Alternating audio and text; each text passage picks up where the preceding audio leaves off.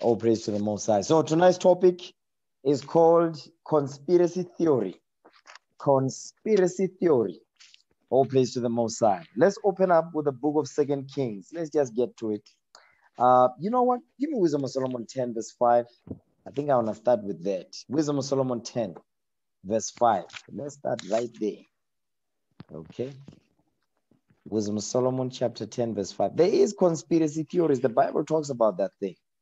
Okay. Wisdom of Solomon 10, verse 5. Let's read that. Wisdom of Solomon, chapter 10, verse 5. Go ahead. The nations in their wicked conspiracy. In their what? In their wicked conspiracy. He says, moreover, the nations, meaning the heathens in their wicked conspiracy. Go ahead. In their wicked conspiracy, being confounded. They are going to be confounded. Their wicked conspiracy is going to confound them. That said the Lord. Go ahead. She found out the righteous. That's wisdom. And the she is wisdom that found out the righteous. Read on. And preserved him blameless unto God. And kept him strong against his tender compassion toward his son. So this goes into our forefather Abel. But when the righteous is talking about Abel, which also goes into the 12 tribes of Israel. But what I want to show you here is that the nations, they always have these wicked conspiracies against us. You understand? To destroy us or to stop us from doing the work. You understand? And you have our people that are heathen-minded Israelites. Or you understand? Watch this. Let's go to 2 Kings, okay? 2 Kings chapter 15, verse 27. Let's start with that. 2 Kings chapter 15, verse 27. Let's start right there.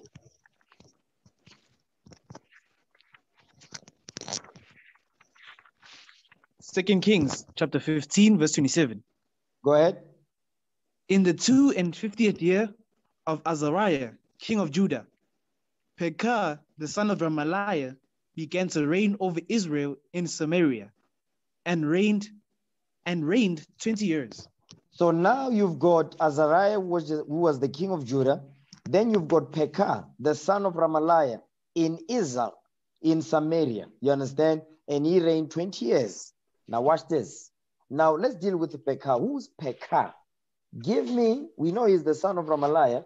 Okay, give me 2 Kings chapter 16, verse 1. 2 Kings chapter 16, verse 1. 2 Kings chapter 16, verse 1. In the 17th year of Pekah, the son of Remaliah, Ahaz, the son of Jotham, king of Judah, began to reign. So now you have Pekah in the 17th year of Pekah, the son of Remaliah, in Samaria. You had Ahaz, the son of Jotham, king of Judah. He began to reign, right? Let's deal with Ahaz. Now we know who Pekah was the king in Israel, northern kingdom. Now you've got Ahaz, the son of Jotham, the king of Judah. Watch this. Give me the book of 2 Kings 15, verse 32. Let's deal with Pekah. We're going to deal with Ahaz just for a second. 2 Kings chapter 15, verse 32. 2 Kings chapter 15, verse 32. Go ahead. In the 2nd year of Pekah, the son of Remaliah, king of Israel, began Jotham, the son of Uzziah. The son of Uzziah. The son of Uzziah. The son of Uzziah. Read that again, verse 32. 2 Kings chapter 15, verse 32. Go ahead. In the 2nd year of Pekah, the son of Remaliah, king of Israel, began Jotham, the son of Uzziah, king of Judah, to reign. So now in the 2nd year of Pekah, you've got Jotham. Jotham is the father of Ahaz. Okay, Ahaz began to reign in the 17th year of Pekah. You understand? So, but here we are reading about his father. His father, he began to reign in the 2nd year of Pekah's reign in Israel, northern kingdom. Read verse 32 again. 2 Kings chapter 15, verse 32. In the second year of Pekah, the son of Remaliah, king of Israel, began Jotham, the son of Uzziah, king of Judah, to reign. Read on. 25 years old was he when he began to reign, and he reigned 16 years in Jerusalem. And his mother's name was Jerusha, the daughter of Zadok. The daughter of Zadok. Go ahead. That coming out of David's lineage. Read on. No. That coming out of Levi. This is Jerusha. She's coming out of Levi's lineage. Go ahead. And he did that which was right in the sight of the Lord. He did according to all that his father Uzziah had done. So now Jotham was a righteous king. You understand? He was the father of Ahaz. He did that which was right in the sight of the Lord. Okay, let's pause here. Give me the book of Deuteronomy chapter 6. Okay, Deuteronomy chapter 6 verse 17.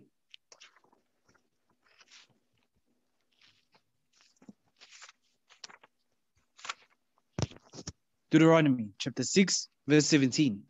Come on. Ye shall diligently keep the commandments of the Lord your God, and his testimonies and his statutes which he hath commanded thee. So now the Lord is commanding us that we must keep the commandment of the Lord and his testimonies and his statutes which he commanded us, right? Go ahead. And thou shalt do that which is right and good in the sight of the Lord. You see what it means to do that which is right and good in the sight of the Lord? If you're saying I'm doing what is right, it means you are keeping the commandments of the Most High. You understand? So that's what the Lord is teaching us right here. So when he says he did that which was right in the sight of the Lord, he was keeping God's laws. So you ever hear people say, no, I just want to do the right thing. Their right thing is not according to the laws of God. It's according to how they feel. But God is teaching us what it means to do that which is right. You keep God's laws. Let's go back. Go back to 2 Kings chapter 15. Okay, 2 Kings chapter 15 verse 34 again. 2 Kings chapter 15 verse 34. And he did that which was right in the sight of the Lord.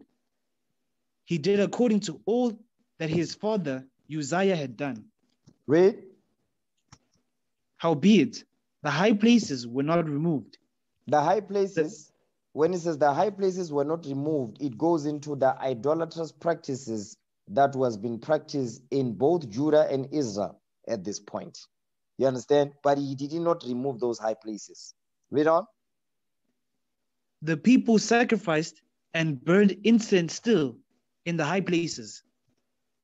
He built the higher gate of the house of the Lord. That's why he built the higher gate of the house of the Lord. Read on. Now the rest of the acts of Jotham and all that he did, are they not written in the book of the Chronicles of the kings of Judah? Keep going. Come on. Verse 37. No. In verse those, 38. Verse 38. Verse 38. Read verse 38 now. Verse 38. And Jotham slept with his fathers and was buried with his fathers in the city of David his father. And Ahaz his son reigned in his stead. So now Ahaz is ruling now. Ahaz is the king. Jotham, his father, slept, he died. You understand? He did that which was right in the sight of the Lord. Ahaz, on the other hand, he did not do that which was right in the sight of the Lord. You understand? Watch this.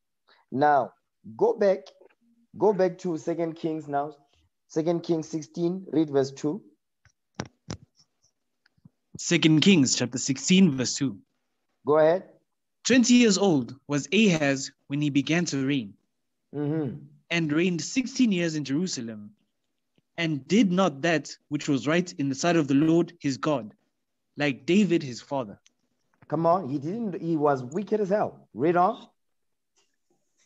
But he walked in the way of the kings of Israel, yea, and made his son to pass through the fire, according to the abominations of the heathen, whom the Lord cast out from before the children of Israel.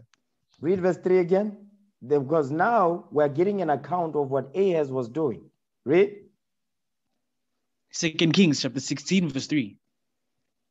But he walked in the way of the kings of Israel, yea, and made his son to pass through the fire, according to the abominations of the heathen, whom the Lord cast out from before the children of Israel.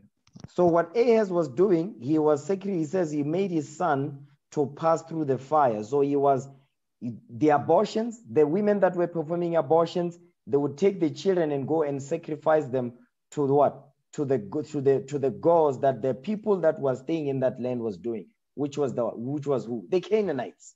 You understand? If you read Psalms 106 verse 34 down, it goes into that thing. Go ahead. Verse 4. And he sacrificed and burnt incense in the high places, and on the hills, and under every green tree. That's what he was doing. Give me Deuteronomy 12 verse 2.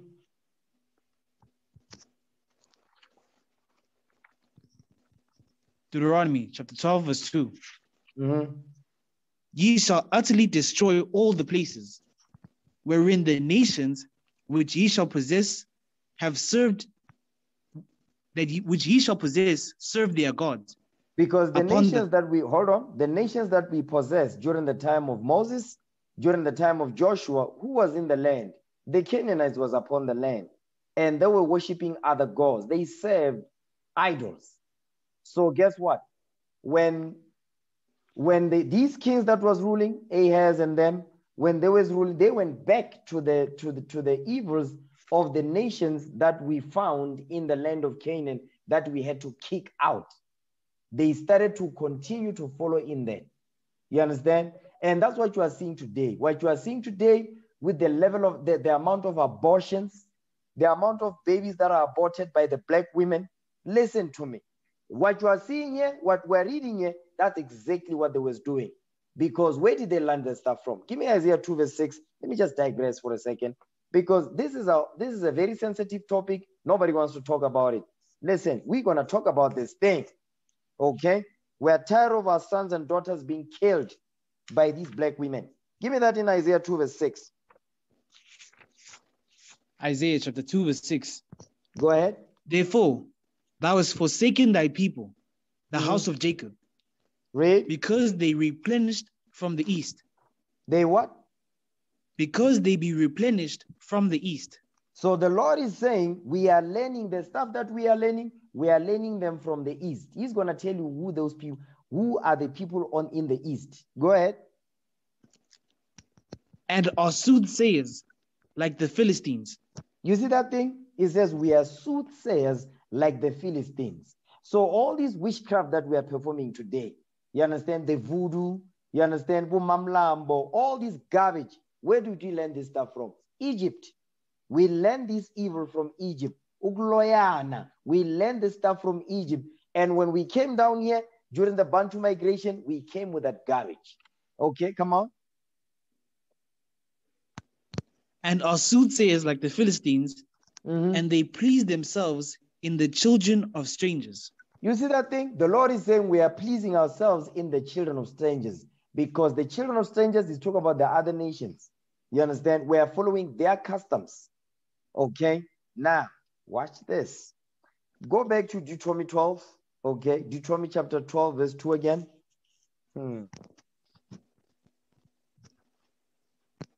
Deuteronomy chapter 12, verse 2. Go ahead. Ye shall utterly destroy all the places wherein the nations which ye shall possess serve their gods. Read. Upon the high mountains and upon the hills and under every green tree. Now, you see, we were worshiping and sacrificing to these idols and bowing down to them during the time of these kings. But I just want to deal with something. Go back to 2 Kings real quick. 2 Kings chapter 16. I just want to deal some more with what Ahaz was doing. 2 Kings 16 verse 3. Read that for me. 2 Kings chapter 16 verse 3. Go ahead. But he walked in the way of the kings of Israel. Yea, and made his sons to pass through the fire. And made his son pass through the fire according to the abominations of the heathen, whom the Lord cast out from before the children of Israel. Now watch this. Now let's deal with, give me the book of Ezekiel 23 verse 37. Ezekiel 23 verse 37. Let's read that. Read that for me. Ezekiel chapter 23 verse 37. Go ahead. that they have committed adultery. They've done what? That they have committed adultery. They have committed adultery. That's the first sin right there. The seventh commandment is broken right here. They have committed adultery. Go ahead. And blood is in their hands. And blood is the blood of their sons is in their hands. He's going to explain it. Go ahead. And with their idols have they committed adultery. Read. And have also caused their sons, whom they bear unto me, to pass for them through the fire, to devour them. So now there's three things going on here. There's adultery. You understand? The cause of these abortions is adultery. That is the main cause of abortion. Because I'm going to read some articles. Yeah, I'm digressing, but I need to deal with this. Okay, it says blood is in their hands with their idols. So you've got adultery, you've got idolatry. You understand? It says what? And of course also their sons whom they bear unto me, to pass for them through the fire to devour them. Abortions. Because they're sacrificing these sons to these idols of the Canaanites, the Hamites that are surrounding us. Jump down to verse 39 now. Verse 39. You know what? No, keep reading. Next verse. Verse 38. Moreover, this they have done unto me. They have defiled my sanctuary in the same day and have profaned my Sabbaths. You see what he's saying? It says they what? It says they've defiled my sanctuary, that's the Christian church, in the same day, meaning the same day after they commit the abortions, they go to the Christian church on Sunday and say, praise white Jesus. Okay? And have profaned my Sabbaths because they don't observe the Sabbath day. Today, our people, what are they doing? They're especially the same ones, the same sisters that be going to church talking about, me, I love Jesus, Jesus is in my heart. Today, where are they at? They are partying, they are cooking, they are braaiing, they are frying, all kinds of stuff, cooking and defining the Sabbath. Next verse. Go ahead. Verse 39. For when they had slain their children to their idols. You see that thing? Hold on. For when they have slain their children to their idols, read. Then they came the same day into my sanctuary to profane it. You see that thing? It says after they commit the abortions, they go to church and say, praise the Lord. Go ahead. And lo, thus have they done in the midst of mine house. You see that thus have they done in the midst of mine house. Watch this now. Read verse 45. Verse 45. And the righteous men, they shall judge them after the manner of adulteresses. You see what the Lord is saying? The righteous man is us now, the prophets. It says, and the righteous men, we're going to go to the streets and says, they shall judge them after the manner of adulteresses. Meaning, because these abortions, they are as a result of adultery. Because in the media, they say the abortions is because of what? It's because, there's poverty, there's high rates of unemployment, we are poor and all of that. That was never the reason. That's not the reason. God is telling what the reason is. It's not because there's no money. We grew up, when we grew up, there's a lot of children. You understand? That was like, 7 kids that my mother and my father had. We was not rich. We was poor. But here we are. So that's never the reason why abortions are committed. No. It's because of what? Adultery and idolatry. Read that again, verse 45. Ezekiel chapter 23, verse 45. Go ahead. And the righteous men, they shall judge them after the manner of adulteresses, and after the manner of women that shed blood. The women that shed blood, they shed innocent blood of our sons and our daughters through abortion. Go ahead. Because they are adulteresses, and blood is in their hands. He says, because they are adulteresses and blood is in their hands. This is what the Lord is saying right here. Watch this. Verse 48. Go ahead. Verse 48. Thus will I cause lewdness to cease out of the land. Read. That all women may be taught not to do after the lewdness. to do after their lewdness, meaning what? This whorish behavior. Okay, come on. And they shall recompense your lewdness upon you. And ye shall bear the sins of your idols. And ye shall know that I am the Lord your God. The Lord says, you're going to know I'm the Lord your God, because the Lord is bringing forth judgment. You understand? Now watch this. I'm going to go over this article because our people, they love the government, because the government is letting them to do whatever the hell they want. Today is a new day. Watch this. Let me share my screen real quick. Okay, I'm just going on a tangent. It's a necessary tangent. I have to go over this. Okay, watch this. Could you read that, what you see on the screen? This is now abortion in South Africa. Read that. Choice on what? Choice on termination of Pregnancy Act, 1996, Wikipedia. So now, choice on termination of pregnancy act. So this act was enacted in actually 1997. You understand? But what you are seeing here is that this act right here is basically license that was given to our sisters to kill. Give me that in Sirach 15 verse 20. You understand? This act that was put up was created to give our women license to kill. You understand? That's why today they call it legal abortion. There's no such thing as a legal abortion. Abortion is murder. It's that simple. But in the media, they say, no, it's legalized abortion. So you legalize murder. That's what they're saying. Read that. Sirach 15 verse 20. Ecclesiastes chapter 15 verse 20. Come on. He hath commanded no man to do so wickedly. No. Read that again, verse 20. Read it right. Ecclesiastes chapter 15 verse 20. Read. He hath commanded no man to do wickedly. Neither hath he given any man license to sin. You see what the Lord is saying? The Most High God did not give any man license to sin. We are dealing with the women now. It says he didn't give you women license to kill our sons and daughters through abortion. Now, but this act of 1996, which really came to pass in 97, this is license right here for our sisters, the black women, the Latino women, the Native American Indian women, to kill our sons and daughters. Now, let's read the paragraph.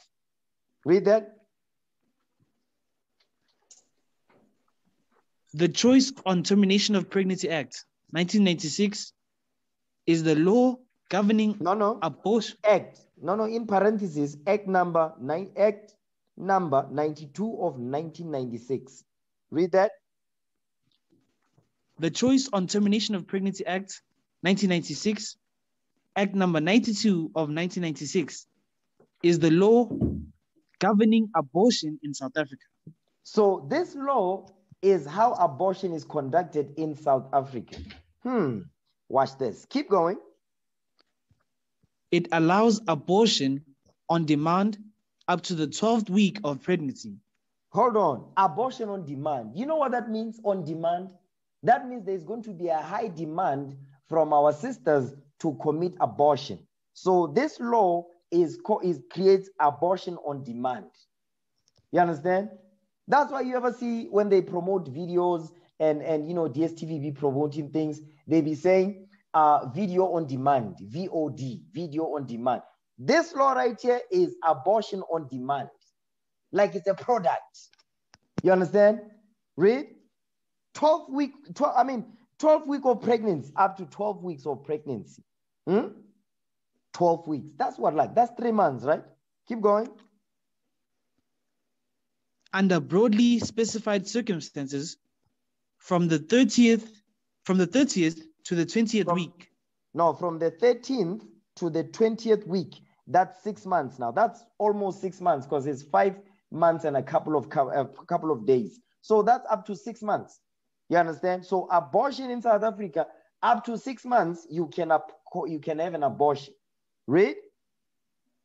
From the 13th to the 20th week, and only for serious medical reasons after the 20th week. It's for serious medical reasons. You know what that is called today? Because today when sisters are in the hospitals, they want to give birth, if they want to convince them not to do natural birth, you know what they say? No, the baby is not sitting right. No, the baby is too big. Hey, the baby is like this. Because why? They say, but a Caesar will do. You know what they are forcing Caesars now in the hospitals, even in government, especially government hospitals, because a Caesar, it only limits you to have 2 babies at the most. If you have 3, you are lucky. So Caesar is actually population control. That's what cesarean is. You understand? A C-section. When a woman do a C-section, basically that they are making sure that you have a minimum 2 kids, maximum 3 if you are lucky. But the goal is 2 when you do a Caesar. You understand? So abortion also, it falls under that. Go ahead. The act has been described by the Guttmacher Institute as one of the most liberal abortion laws in the world. So the abortion law in South Africa, it says, is one of the most liberal, because that goes into democracy. I do what I want, how I feel. It's my body. Okay, what about the body? What about the life that is in your body? The child that you are killing. Do they have a say? No, of course not, because that's your body, right? It says it's one of the most liberal abortion laws in the world. Now, let's click this. I want to go to this hyperlink right here. Now read that. Abortion in South Africa. Abortion in South Africa, Wikipedia. Abortion in South Africa is legal on request in the first trimester of pregnancy and in special circumstances afterwards. Keep going. Abortion was legal only under very limited circumstances until the 1st of February, 1997, when the Choice on Termination of Pregnancy Act 92 of 1996, came into force, providing abortion on demand for a variety of cases. You see that thing? That's why. So in February 1997, that's when it came to pass. They forced this thing. Watch this. Now, let's go down, okay? Let's go legal position. I want you to read this part right here. Legal position. What is South Africa's legal standing on abortion? Read that. Legal position. In South Africa, a woman of any age can get an abortion on request. Stop right there. Reason. Oh, wait. Let's not just read past that. Read that part again. A woman of what? A woman of any age. Hold on. A woman of any age. But today, when you read the newspapers, right, you see on the news, they are complaining about teenage pregnancy and abortion. But yet, the law, according to the constitution of this country, is that a woman of any age can get an abortion on request. So why are they complaining? Why are they pushing the statistics? Hey, no, you know what? Our daughters are falling pregnant, you know, at a young age, 10 years old, they are falling pregnant, having abortions at 10 years old. Some of them, they are dying while they are giving birth because their bodies cannot handle a baby. They are still a baby. But the law that, the law that, by the way, this law was passed by the ANC. Don't get it twisted. This law was passed by the ANC. The same ANC that our mothers, our fathers, every election, keep on about queuing. They are queuing to vote. The same people that are killing your daughters and sons, giving your daughters license to kill their babies.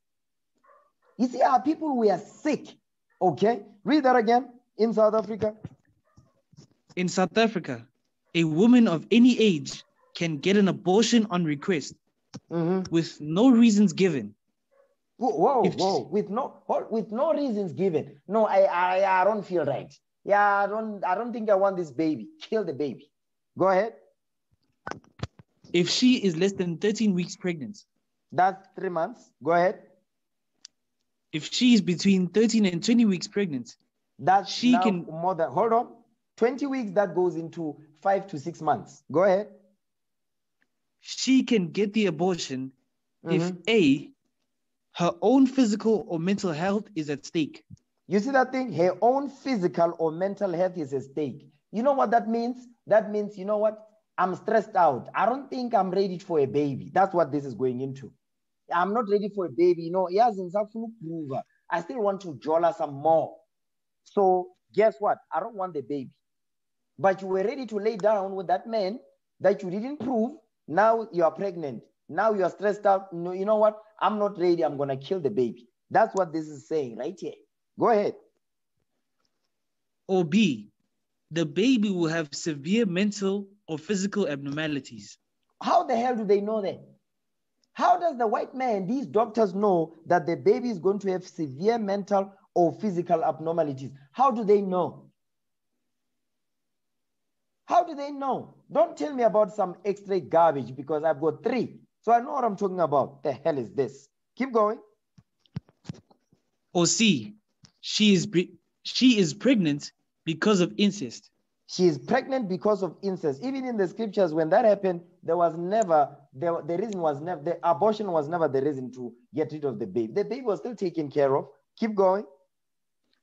Or D, she is pregnant because of rape. Yeah, that's also never the reason, because our sister Dina, she was raped and defiled by a Hamite. They didn't say have an abortion, so that's out. Read. Or E, she is of the personal opinion. Stop right there. She is, whoa. She is of the what? She is of the personal opinion. She is of the personal opinion. This is the reason number 5. Meaning her opinion, you know what that translates into? My feelings, how I feel, which is the same as number 1. Mental health is at stake. She is of the personal opinion. Where did she get? Because the black woman has no opinion. If you take away TV, you take away social media, you take away DSTV, you take away Facebook, the black woman has no opinion. Where is she getting it from? Where is she getting it from? Television and media. That's where she's getting her opinion from. And who's owning the media? The white man, of course. So she does not have an opinion. Her opinion to say, I want to get rid of the baby because the white man has put that thought in her head. Just like the white man put the thought in our foremother Eve's head in the garden. The same thing. Keep going. Or E, she is of the personal opinion that her economic or social situation is sufficient reason for the termination of pregnancy. You see that thing? So this is what she feels, that she's of the personal opinion that her economic or social situation is sufficient reason for the termination of pregnancy. And that's the reason why you see the abortion rates are so high, because of these things that were put in law in the Constitution of South Africa. Keep going. If she is more than 20 weeks pregnant, she can get the abortion only if her or the fetus life is in danger. No. It says she can get an abortion. It says if she's more than 20 weeks, she's more than 6 months pregnant. It says she can get the abortion only if her or the fetus's life. Wait a minute. I thought the fetus was not alive. I thought it was just the fetus is not alive yet. But they said the fetus is alive. You see the hypocrisy of the system? The system, listen, politics is the doctrine of hypocrisy. It's just like Christianity. It says she only if her life, her or the fetus's life is in danger. But I thought no, it's not a baby yet. It's just a fetus. Why are they saying the fetus is life here? Because the white man knows that listen, the minute you fall pregnant, even if on the first day you are pregnant, that's a life in there right there. Because the egg now, the sperm has met the egg. Fertilization is taking place. Conception is taking place. So there's a life in there. But they convince our sisters to say, no, it's not a baby yet. It's just a fetus. But here they are saying the fetus is life. Why are they saying that? Keep going. Is in danger, or they are likely to be serious birth defects. Likely, meaning they are just guessing. Meaning it's not a fact. No, they are guessing. Okay, watch this. Read that. A woman under the age? A woman under the age of 18 will be advised to consult. Read that again. A woman what? A woman under the age of 18 will be advised to consult her parents, but she can decide not to inform or consult them if she so chooses. You see that thing? Listen, this is the government that our mothers, especially our mothers, they are voting for. It says a woman under the age of 18 will be advised to consult her parents. Do you think they're going to advise her to consult their parents? When these young girls, 10-year-olds, you understand, to 19-year-olds, go to these abortion slaughterhouses, do they ask them to consult their parents? No. It says, but she can decide not to inform or consult them if she so chooses. Meaning what? She doesn't have to consult her parents. Guess what? She be under the law that was set up in this country, she is well within her rights to do it.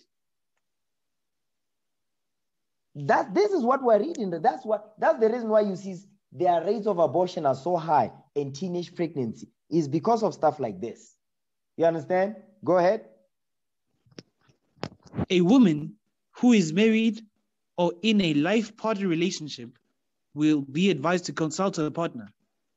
But she can decide not to inform or consult him or her. Now, this is some evil stuff. Here you are married. Ne?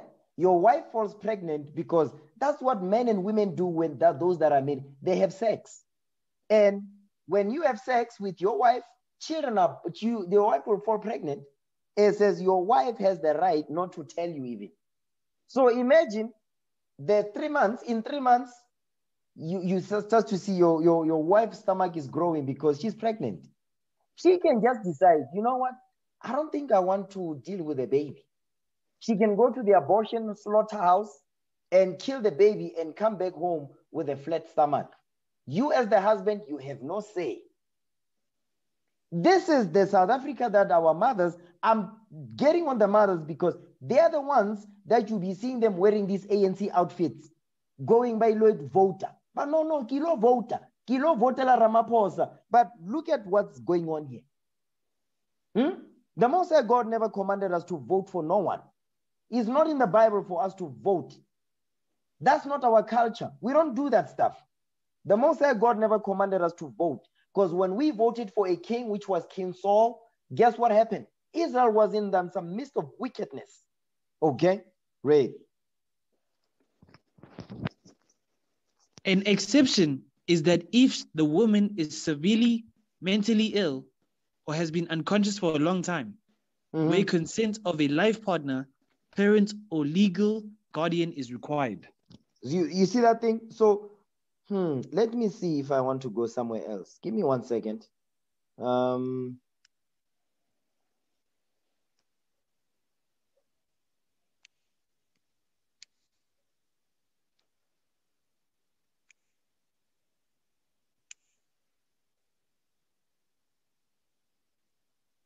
Let me see. Yeah, read that part when it says, in general, only medical what? In general, only medical doctors may perform about abortions. We see that part right there? It says, in general. You see how slick? They are very slick. They are very clever on how they put in these laws, these bylaws, these clauses. It says, in general, only medical doctors may perform abortions. That means it's not specific. It's meaning there's no strict rules or regulations that are set up to make sure that a doctor is supposed to do that. And by the way, doctor has no business doing that. You understand? Go ahead. Because he's a murderer. Come on. In general, only medical doctors may perform abortions. Read. Nurses who have received special training may also perform abortions up to the 12th week of pregnancy.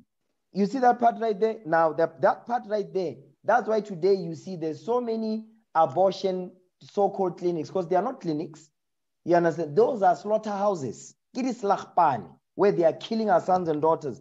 So a lot of these nurses, they've retired from their jobs. Now they've opened these abortion slaughterhouses, these they are making money over our young girls. That's what they are doing. You understand? Read. A medicine-induced abortion can be performed by any medical doctor at his or her premises up to 7 weeks from the first day of the last menstrual period. Come on. The usual method is a dose of an anti-progestin followed by a dose of prostaglandin analog 2 days later. So now let's see. Yeah, that's that medical stuff.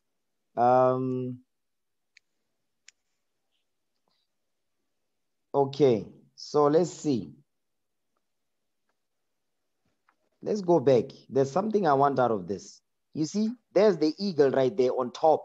Where colony? You see on top of the eagle?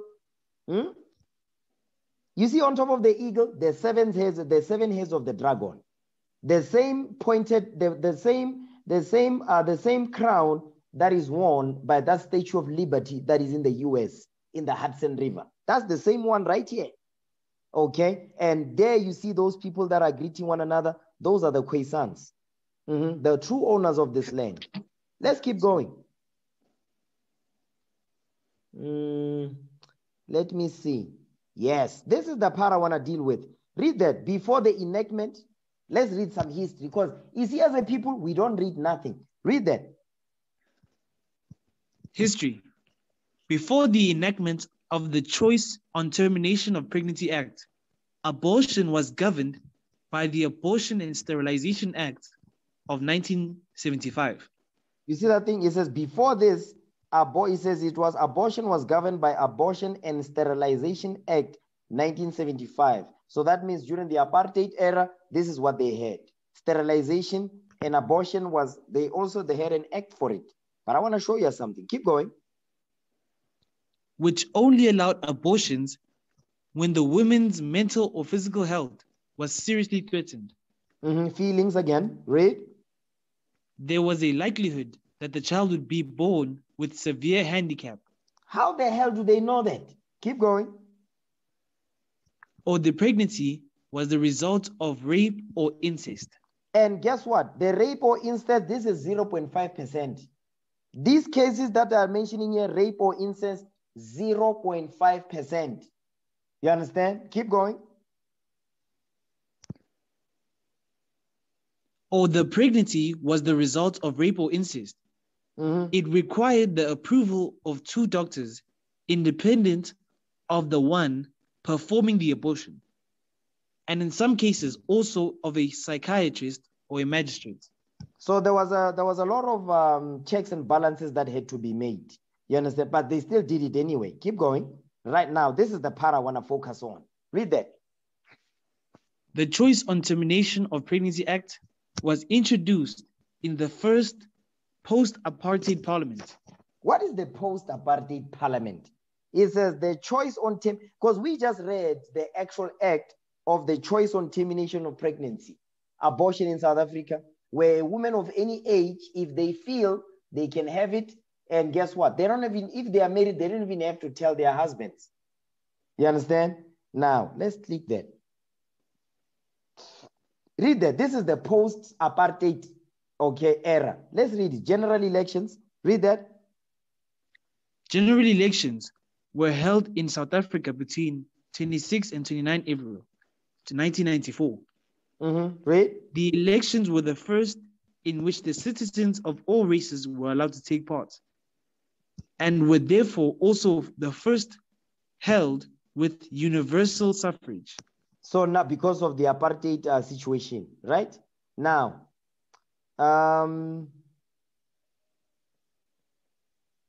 yeah, that's when the ANC won. Okay, 1994, Mandela was the president. Okay, so that's what this is going into. Go back now. Let's read that again, the paragraph. The Choice on Termination. The Choice on Termination of Pregnancy Act was introduced in the first post-apartheid parliament. That's during when Mandela took the throne. He took the parliamentary, he was the president. Okay, go ahead. It implemented the statement in the governing African National Congress. Policy the ANC. Whoa. The ANC, because sometimes we don't understand what this means.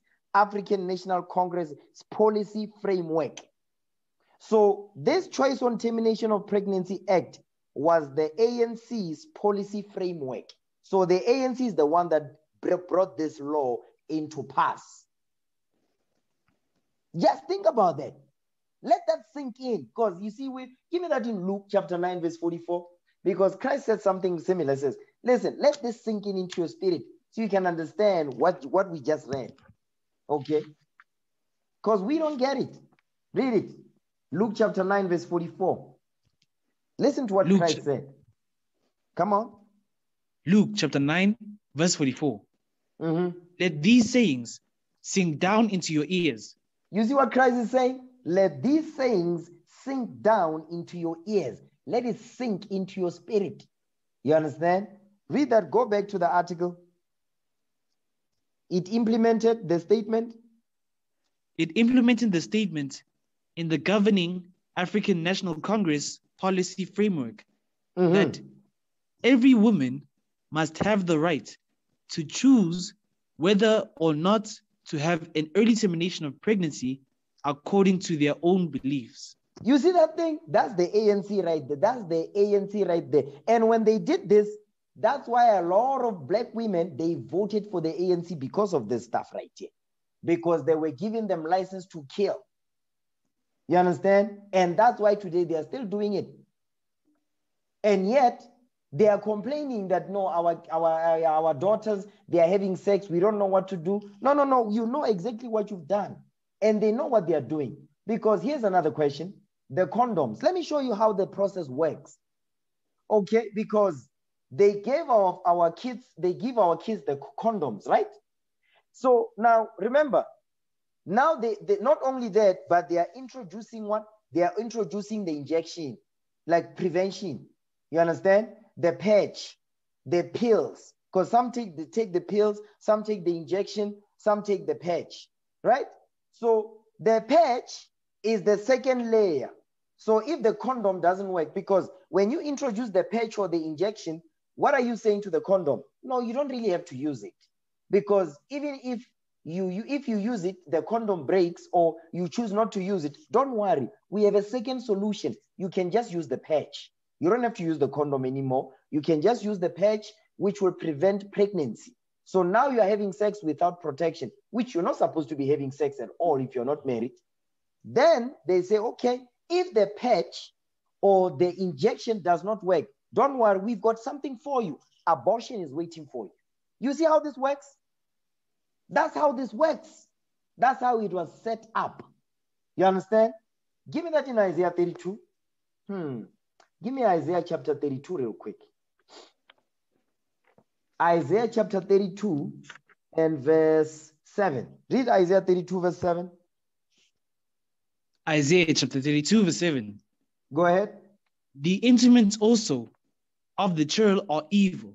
The instruments, what is the instrument? It says the instruments also of the churl. The churl talk about what? The root. The root. Who's the root?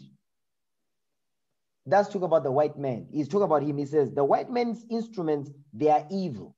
Condom is evil. The patch is evil. Abortion is evil. Guess who's flocking to do those things? The black woman.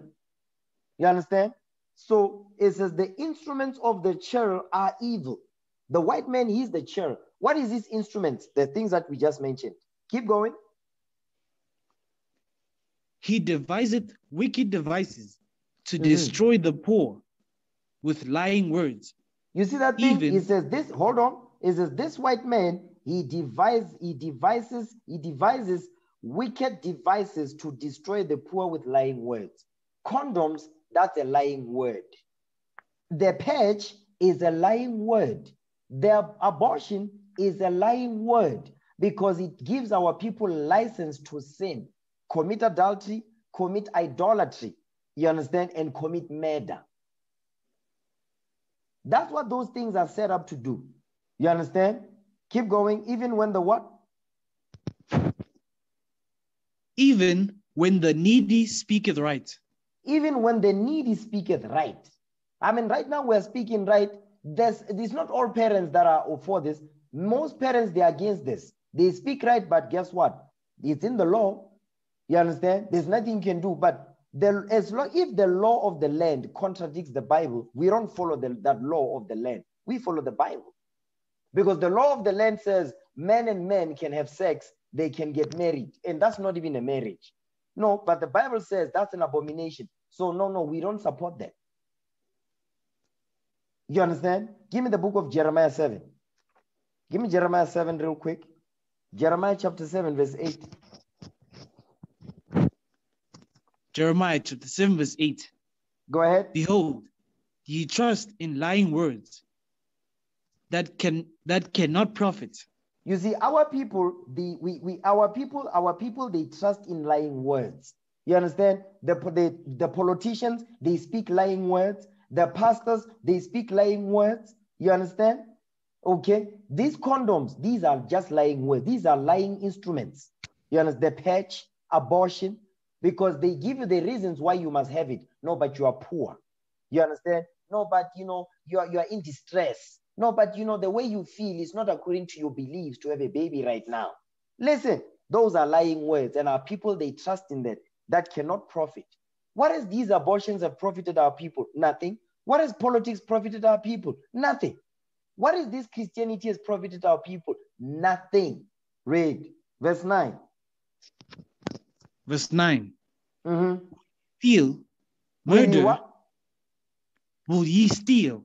Will ye steal? Our people, they steal. Look at during the time when they were looting, they were destroying the shops, they were destroying property, setting things on fire. Now, they have no jobs. Now, they don't know where to go and buy their food because they destroy the stuff. They steal. Go ahead. Will ye steal, murder? Murder, abortion.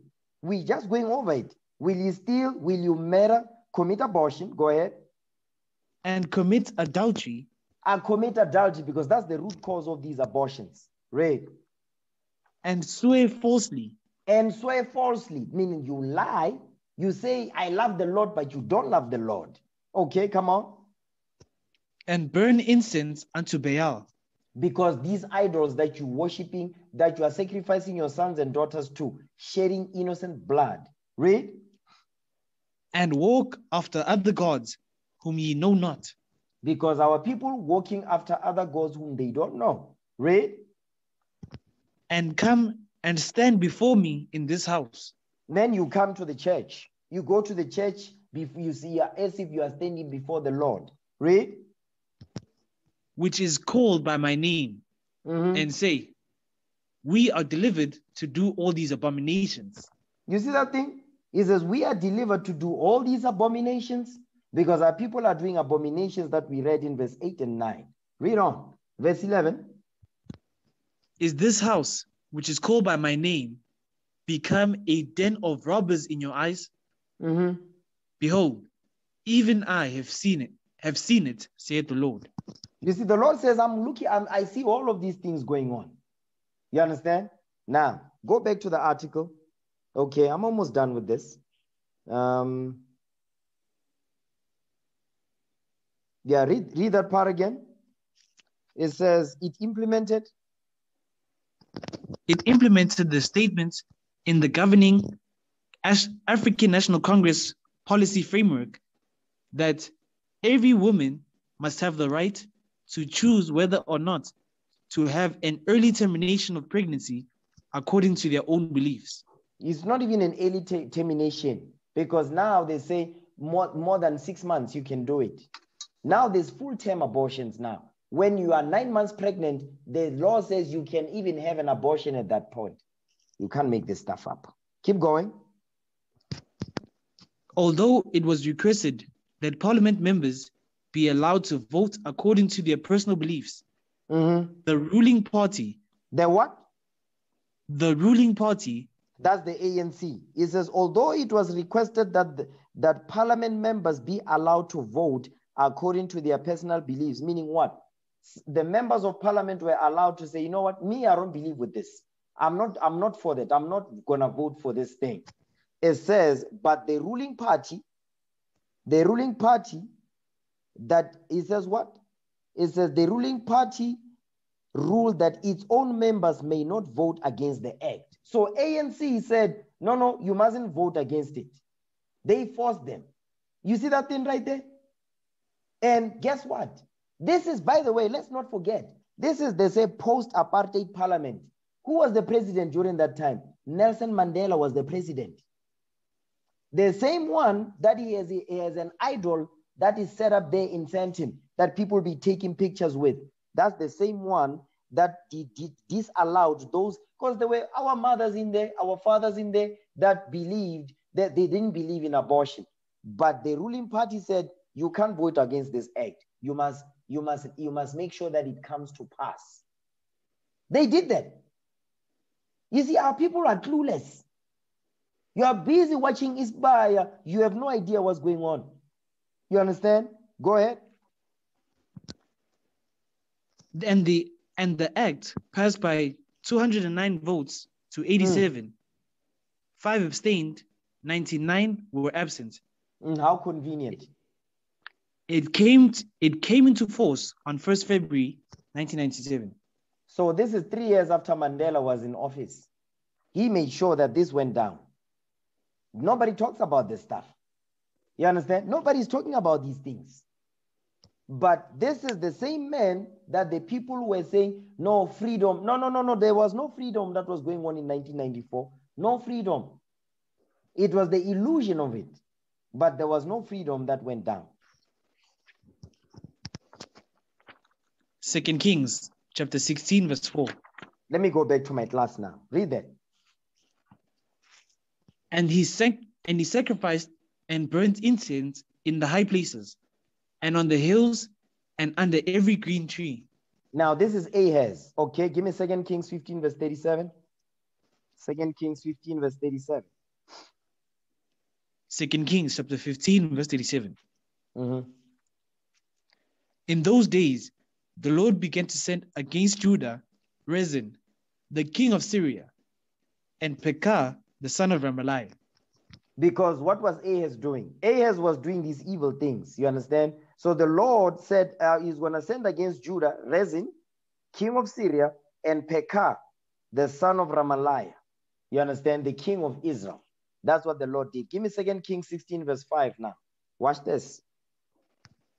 2 Kings chapter 16 verse 5. Read.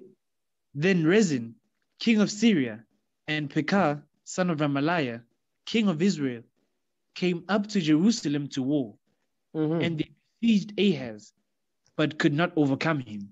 So now Rezin, this is the Syrian king, and Pekah, the king of Israel.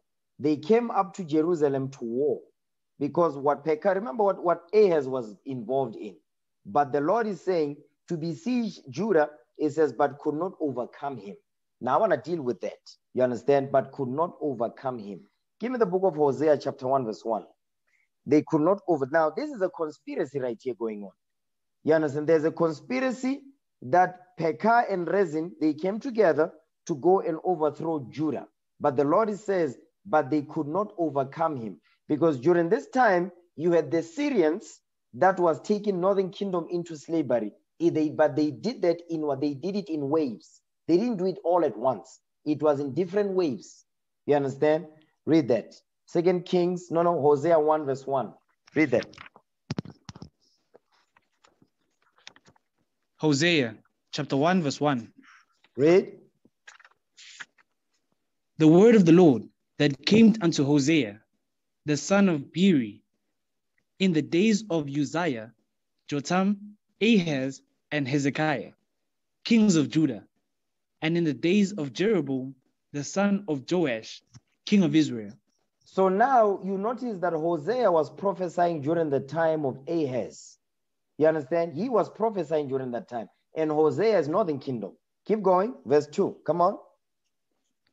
The beginning of the word of the Lord by Hosea. And the Lord said to Hosea, Go, take unto thee a wife of whoredoms and children of whoredoms, for the land hath committed great whoredom, departing from the Lord. So now the Lord is telling Hosea, say, listen, go and marry one of these women that are the women, northern kingdom women. You understand? Take from your own people. You understand? Because the women was involved in whoredom, meaning was spiritual fornication. idolatry.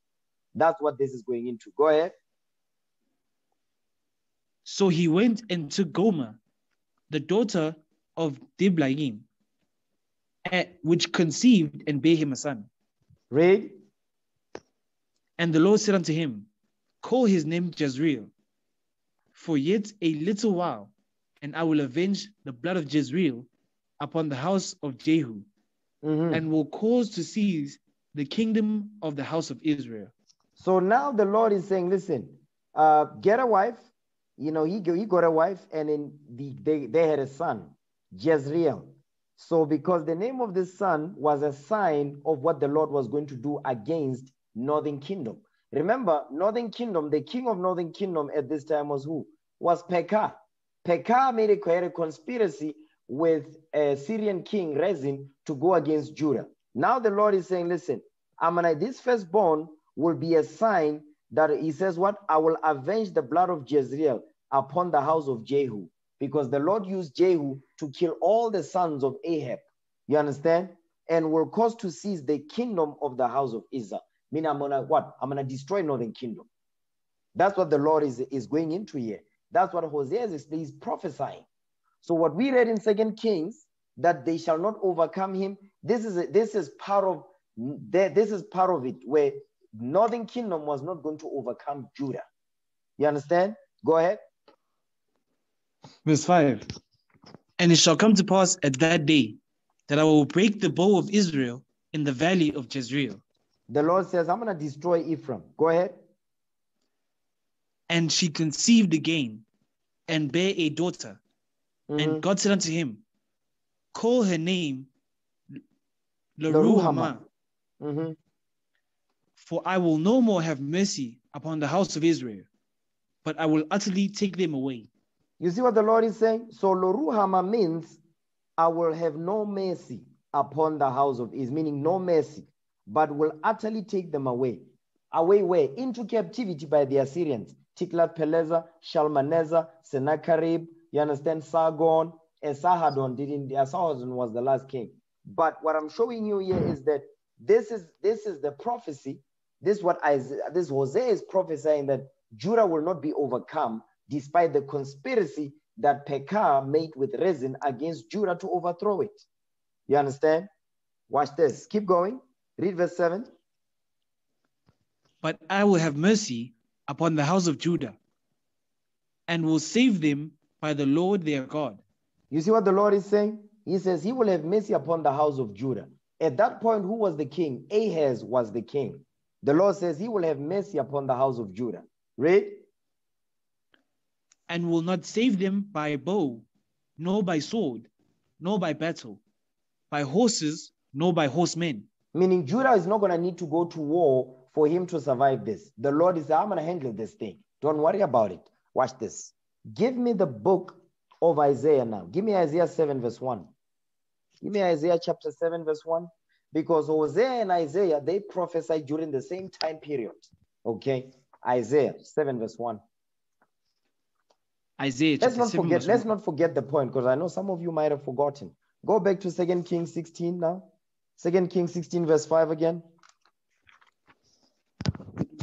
Chapter 16 verse 5. Read. Then Rezin, king of Syria, and Pekah, son of Remaliah, king of Israel, came up to Jerusalem to war, and they besieged Ahaz, but could not overcome him. You see, they besieged Ahaz, but could not overcome him. So now, what we read in Hosea is the prophecy that we're reading about here, because Hosea was prophesying during that time that, yes, they will besiege Ahaz, but they are not going to overcome him. Isaiah is going to prophesy the same thing that Hosea we just read about. Watch this. Isaiah 7 verse 1. Isaiah chapter 7 verse 1. And it came to pass in the days of Ahaz, the son of Jotham, the son of Uzziah, the son of Uzziah. Come on.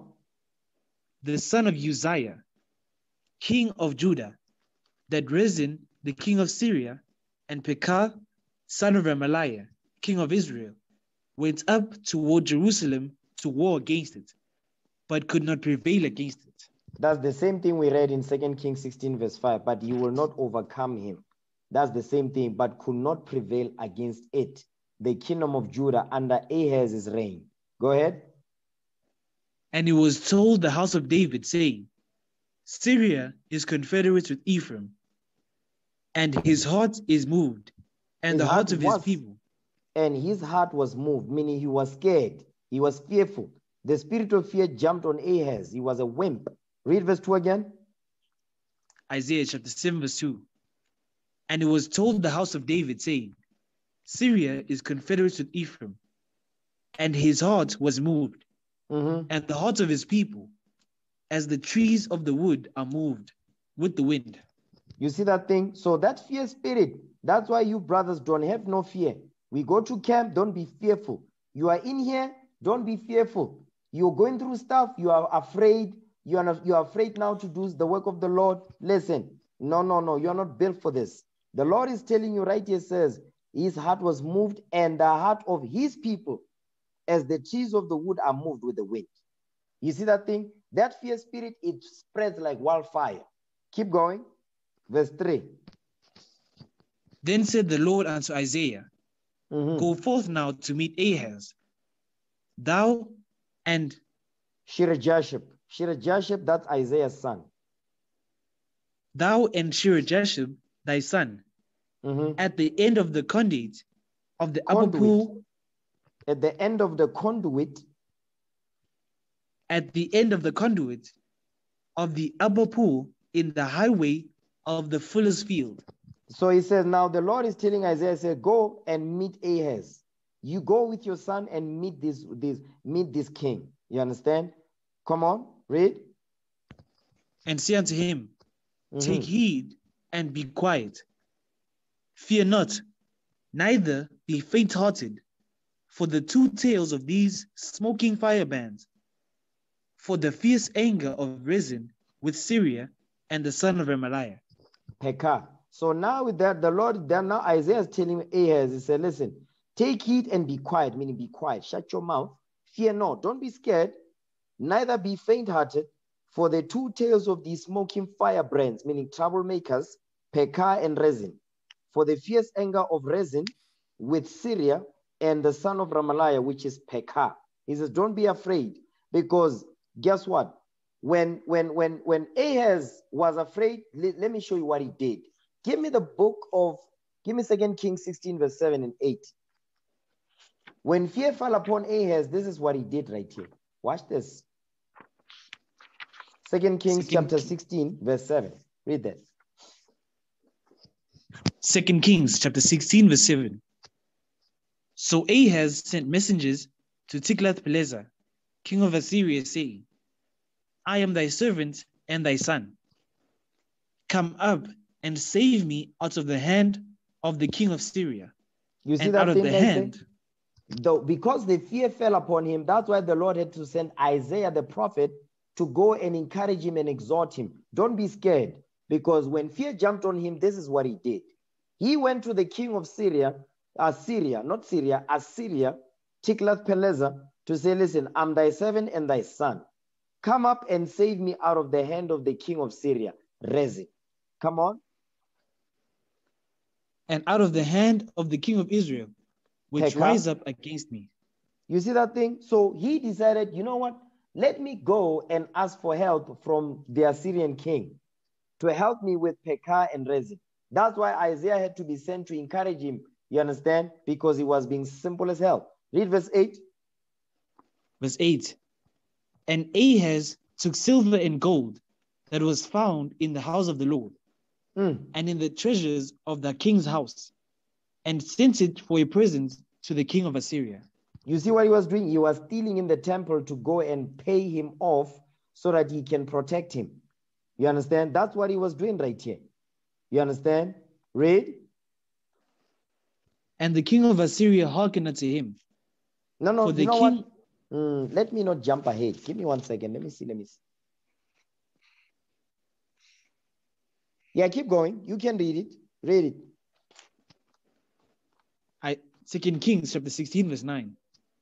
And the king of Assyria hearkened unto him, for the king of Assyria went up against Damascus and took it and carried the people of it captive to Kir and slew Rezin. Ye killed Rezin. But now, here, this is now later on. But I want to show you what Isaiah did. Keep going. And King Ahaz went to Damascus to meet Tiglath-Pileser, king of Assyria, and saw an altar that was at Damascus. And King Ahaz sent to Uriah and sent to Uriah the priest the fashion of the altar and the pattern of it, according to all the workmanship thereof.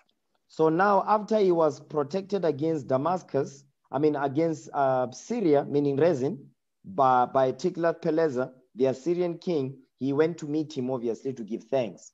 You understand? But let's back up a little bit. Go back to Isaiah now. Isaiah 7 verse 4 again.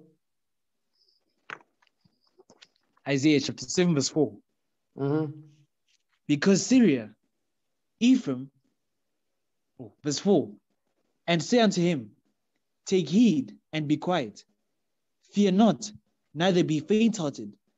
For the two tails of these smoking firebands, for the fierce anger of Rezin with Syria, and of the son of Remaliah. Come on.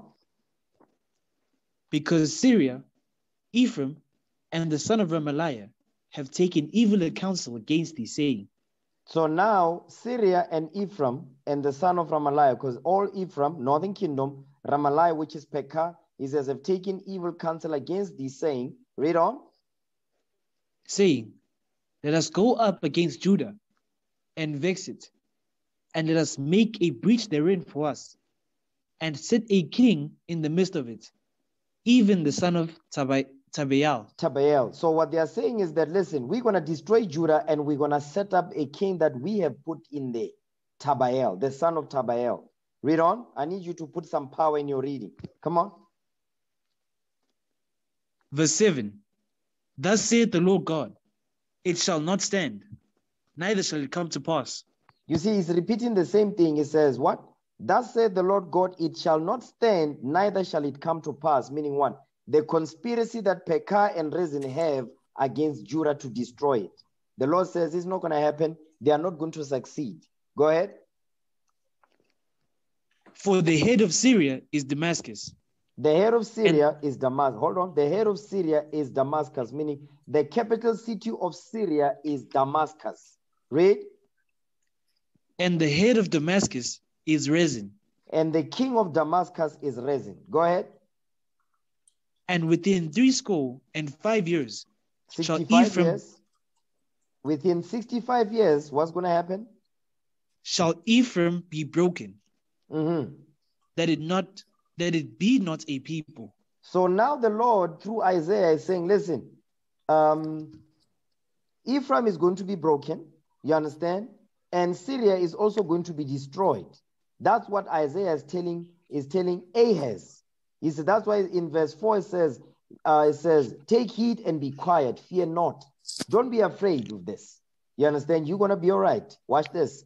Give me Hosea 1 verse 8. I want to show you what Isaiah is prophesying about here, that Judah will not be overthrown, is the same thing that Hosea said. Hosea chapter 1 verse 8. Hosea chapter 1 verse 8. Mm-hmm. Now when she had weaned Lo-ruhamah, she conceived and bare a son. Read. Hold on. Let me see. Remember, it says Ephraim is good. Wait. It says Ephraim is going to be broken, that it be not a people. Meaning what? The Lord is going to destroy northern kingdom by the Assyrians. Okay?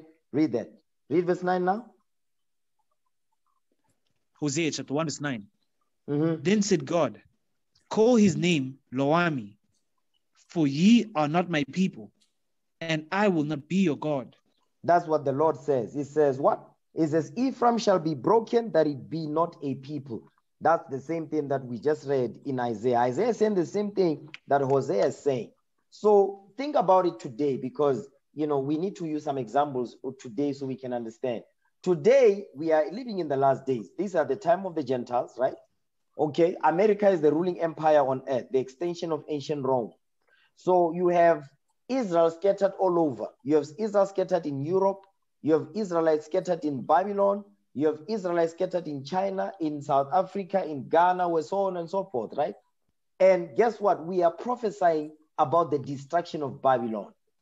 Whether we are prophesying here in South Africa, and our brothers are prophesying in Europe, in England, they are prophesying in America, we are prophesying about the same thing in the same time period.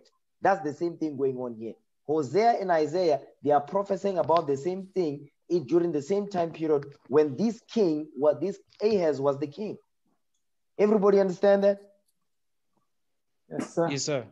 Okay, all praises. Now, give me the book.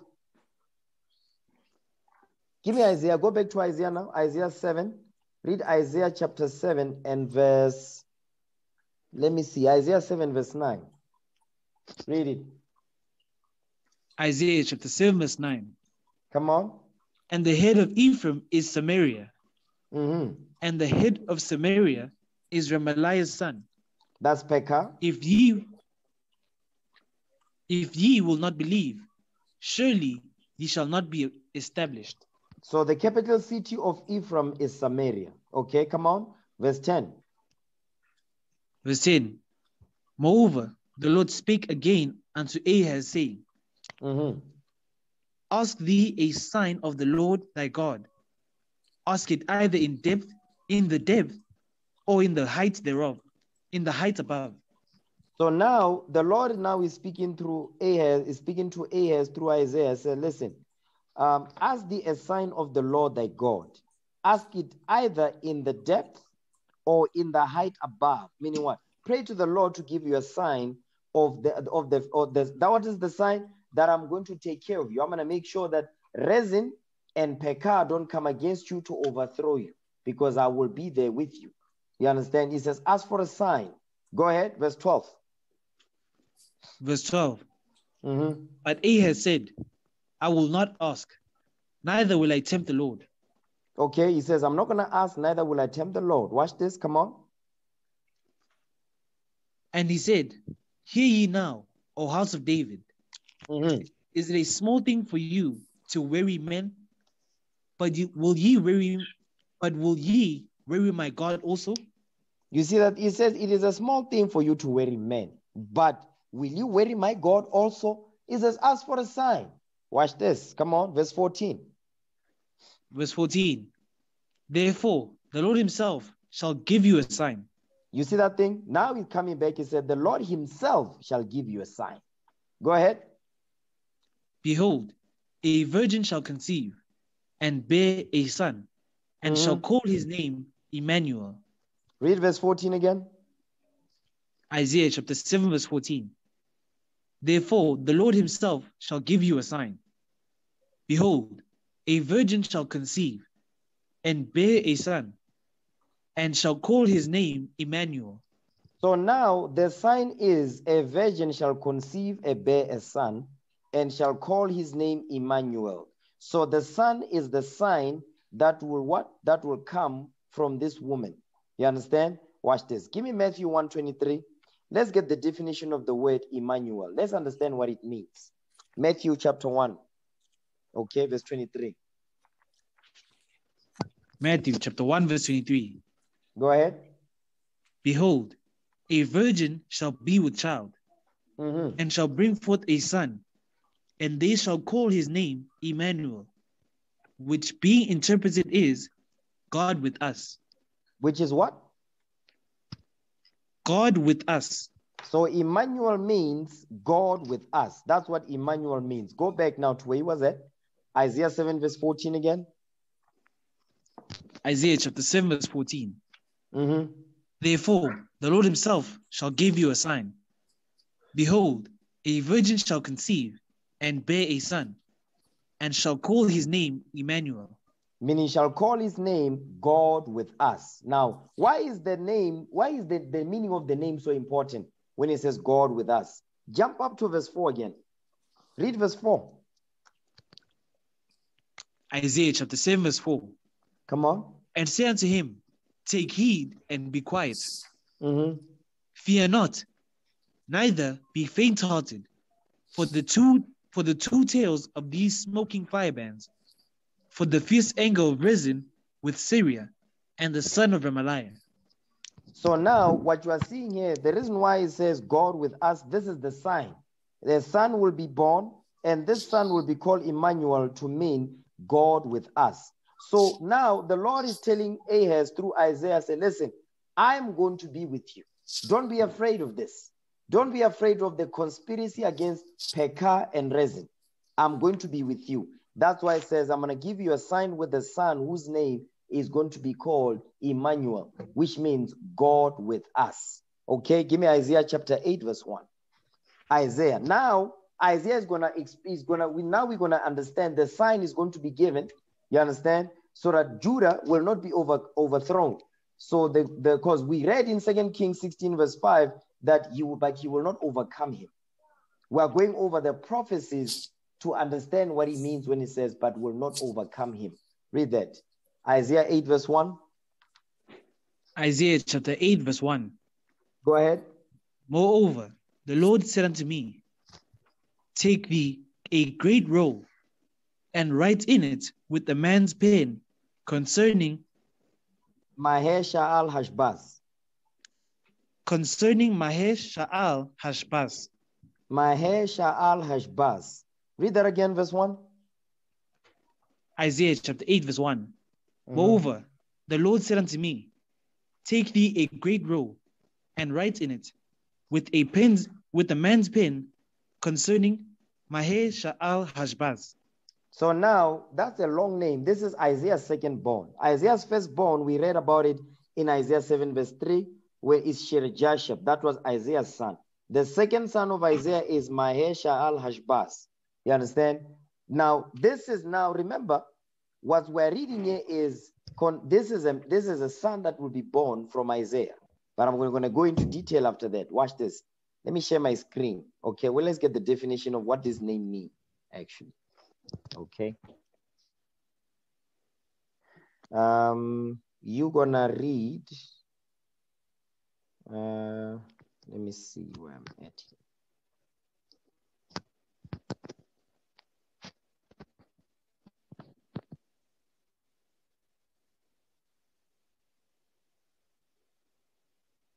Yes, so we're gonna read under the Benson commentary, because they are going over that. Okay, so read from the beginning. Isaiah 8, verse 1. This is the commentary of Isaiah 8, verse 1. Read that.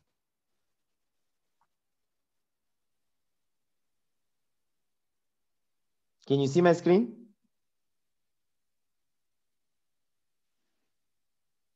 Yes, sir. Yes, sir.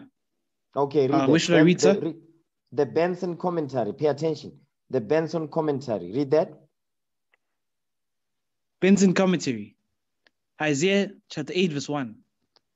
Moreover, the Lord said unto me, here begins the second section of this discourse, which reaches to the 7th verse of the next chapter, and is nearly of the same argument with the preceding, being prophetical and containing matter both of comfort and reproof. Come on. It may be divided into two parts. The first part, in the first 4 verses, contains a confirmation and sign of the prediction concerning the sudden subversion of the kingdoms of Syria and Israel. So now the sign and the sign, it goes into the sign that we read in Isaiah 7:14. So Isaiah 8 verse 1 is going to go into the actual sign.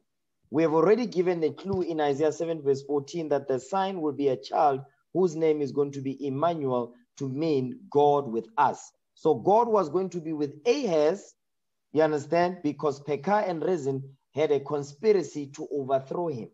Okay, come on. The second part more fully and distinctly explains the purpose of God with respect both of the Israelites and Jews. Meaning northern kingdom and southern kingdom. Come on. For the consolation of the pious for the consolation of the pious and the terror of the impious and carnal among them. Read. Take thee a great roll, Mm-hmm. or a great volume. The roll is going to the Bible, the scroll. Go ahead. Because the prophecy to be written in it was large, Mm-hmm. and God would have it written in very large and legible characters, and write in it with a man's pen. Read. With such a pen as writers use, that so all may read and understand it. Bishop Louth, deriving the word, Yeah, whatever that means, because there's some kind of Hebrews. There's nobody knows proper Hebrew. This is just the so-called Hebrew that was is a so-called Hebrew that was constructed by Eliezer ben Yehuda. Okay, a Amalek. He used Yiddish, you understand, and some Assyrian Aramean text to create what today is called a so-called Hebrew, Paleo Hebrew. So there's nobody that nobody has proper Hebrew today. We're only going to get it when the Lord returns, according to Zephaniah 3 verse 8. Go ahead.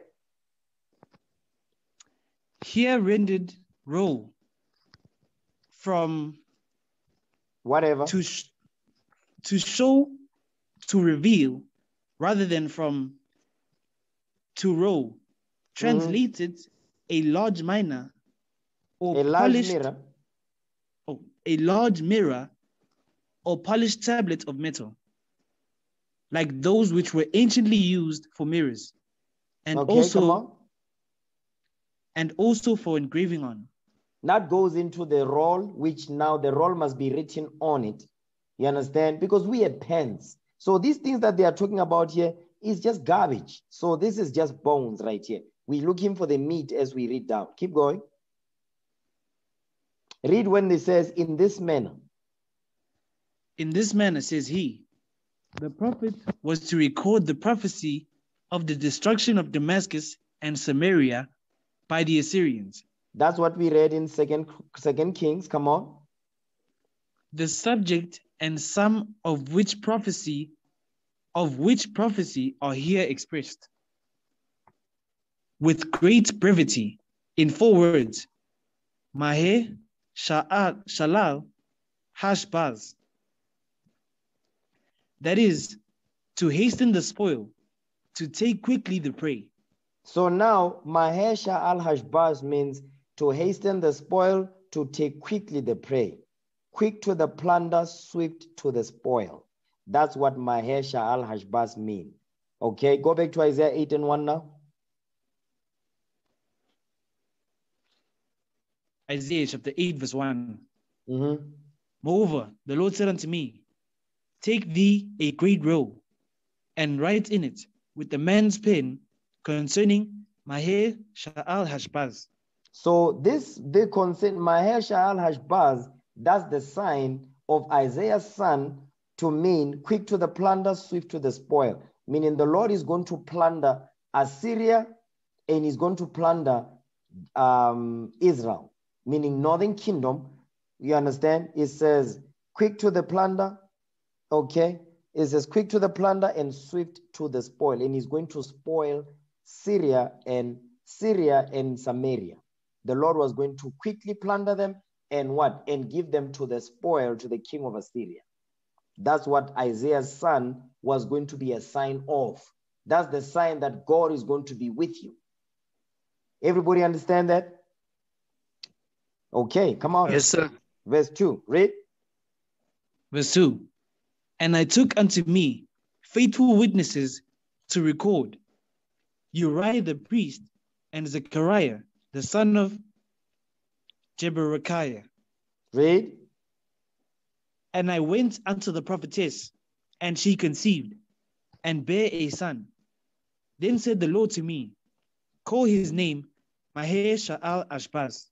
So now, Isaiah says, and I went unto the prophetess. Who's the prophetess? This is Isaiah's wife.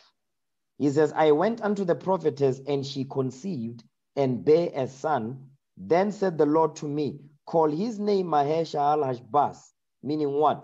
Quick to the plunder, swift to the spoil. Meaning I'm going to what? Plunder Rezin and Pekah, and I'm going to give Rezin and Pekah to be a spoil to Tiglath-Pileser.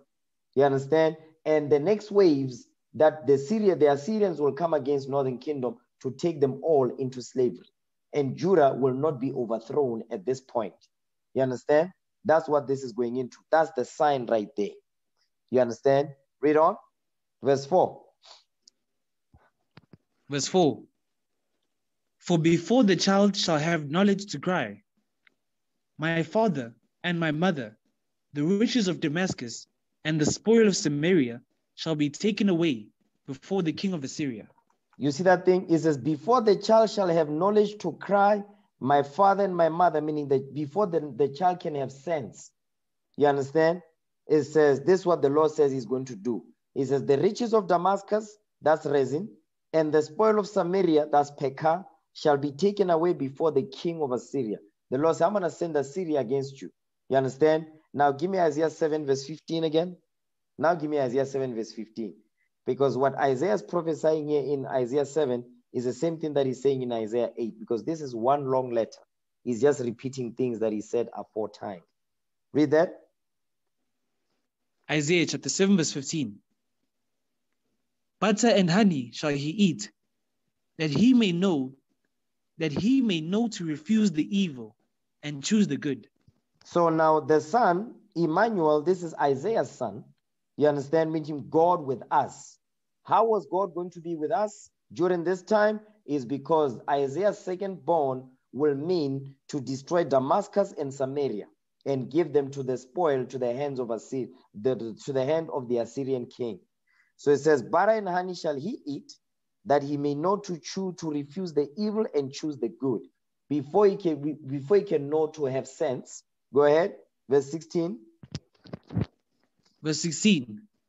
For before the child shall know to refuse the evil and choose the good, the land that thou abhorrest shall be forsaken of both her kings. Because at this point, Northern Kingdom was going to go into slavery completely, and then after that, Nebuchadnezzar will come take Judah into slavery. Now everybody will be in captivity. That's what this is going into here at this during this time period. So go back to Isaiah 8 verse 4 again. Isaiah 7 verse 15 and 16 is a precept to Isaiah 8 verse 4. So just put those together. Isaiah chapter 8 verse 4. For before the child shall have knowledge to cry, my father and my mother, the riches of Damascus and the spoil of Samaria shall be taken away before the king of Assyria. Go ahead. The Lord spake also unto me, saying, the Lord spake also again unto me again, saying, for as much as this people refuseth the waters of Shiloh, that go softly, and rejoice in Rezin and Remaliah's son. Pekah, meaning Northern Kingdom, is as for as much as Northern Kingdom refuses the waters of Shiloh, that go softly and rejoice in Rezin and Remaliah's son Pekah. You understand? These two smoking firebrands, these troublemakers, read. Here's what the Lord says he will do. Watch this. You know what? Give me 2 Kings 16 verse 9. We coming back here. Just to understand Isaiah 8 verse 6, what it means. 2 Kings 16 verse 9. Let's read that. 2 Kings chapter 16 verse 9. And the king of Assyria hearkened unto him. For the king of Assyria went up against Damascus and took it and carried the people of it captive to Kir and slew Rezin. So now the Lord is saying, listen, I'm going to destroy Damascus. Now this is what we are seeing here, the destruction of Damascus. Okay, go back to Isaiah 8 now, verse 6 again. Isaiah chapter 8 verse 6. For as much as this people refuseth the waters of Shiloh, that go softly, and rejoice in Rezin and Remaliah's son. Read. Now therefore, behold, the Lord bringeth up upon them the waters of the river, strong and many, even the king of Assyria, and all his glory, and he shall come up over all his channels and go over all his banks. You see that thing, what he's saying right there? He says, as the Assyrian king is going to come, he's going to destroy you, and he's going to conquer the nations that you are ruling over also. You understand? That's what he's saying right there. Come on. Verse 9. No, verse 8. And he shall pass through Judah. He shall overflow and go over. What did he say? And he shall pass through Judah. He says he's going to pass through Judah. You understand? He's not going to touch Judah. He's not going to destroy Judah, but he's going to pass through Judah. Go ahead. And he shall overflow and go over. He shall reach even to the neck. The neck of Judah, meaning what? He's going to reach to the neck of, he's going to touch Judah a little bit. That's the Assyrian king. He's going to touch Judah a little bit. That's what he's saying. You understand? Even unto the neck. Remember, he's using Assyria as a similitude. He's comparing Assyria to a river that is overflowing. He says he's going to overflow and go over. He shall reach even unto the neck. It's like Judah is drowning, but the head is outside the water, so he's not drowning. You understand? Come on. And the stretching out of his wings shall fill the breadth of thy land, O Emmanuel. O what? O Emmanuel. So you see what he's saying? It says, and what? And the stretching out of his wings, meaning what? The amount of area that he's going to conquer. That's what he's going into when he says his wings shall fill the breadth of thy land, O Emmanuel, God with us. Because God was going to be with Judah when Pekah and Rezin come against Judah to try to overthrow it. You understand? Read. Verse 9. Associate yourselves, O ye people, and ye shall be broken in pieces.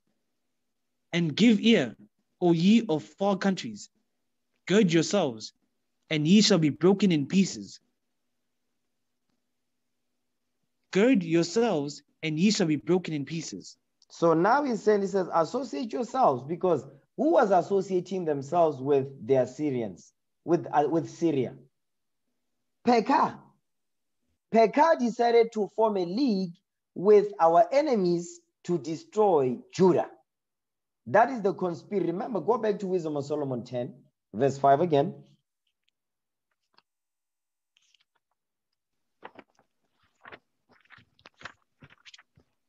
Wisdom of Solomon, chapter 10, verse 5.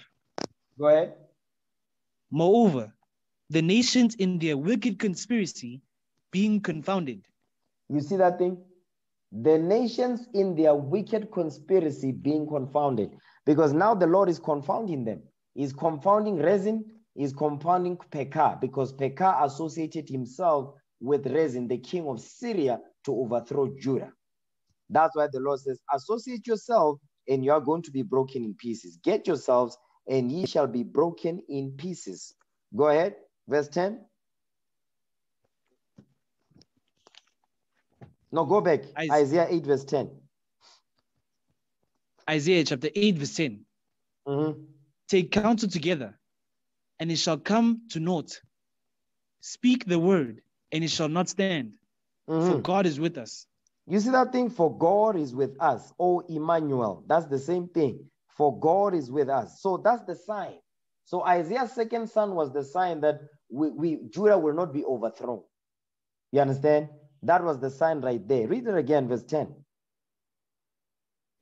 Isaiah chapter 8, verse 10.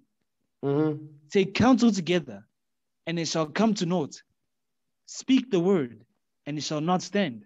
For God is with us. For God is with us, meaning Emmanuel. That's the sign right there, that the Lord is going to protect Judah. Now go back to 2 Kings now. 2 Kings chapter 16, verse 5.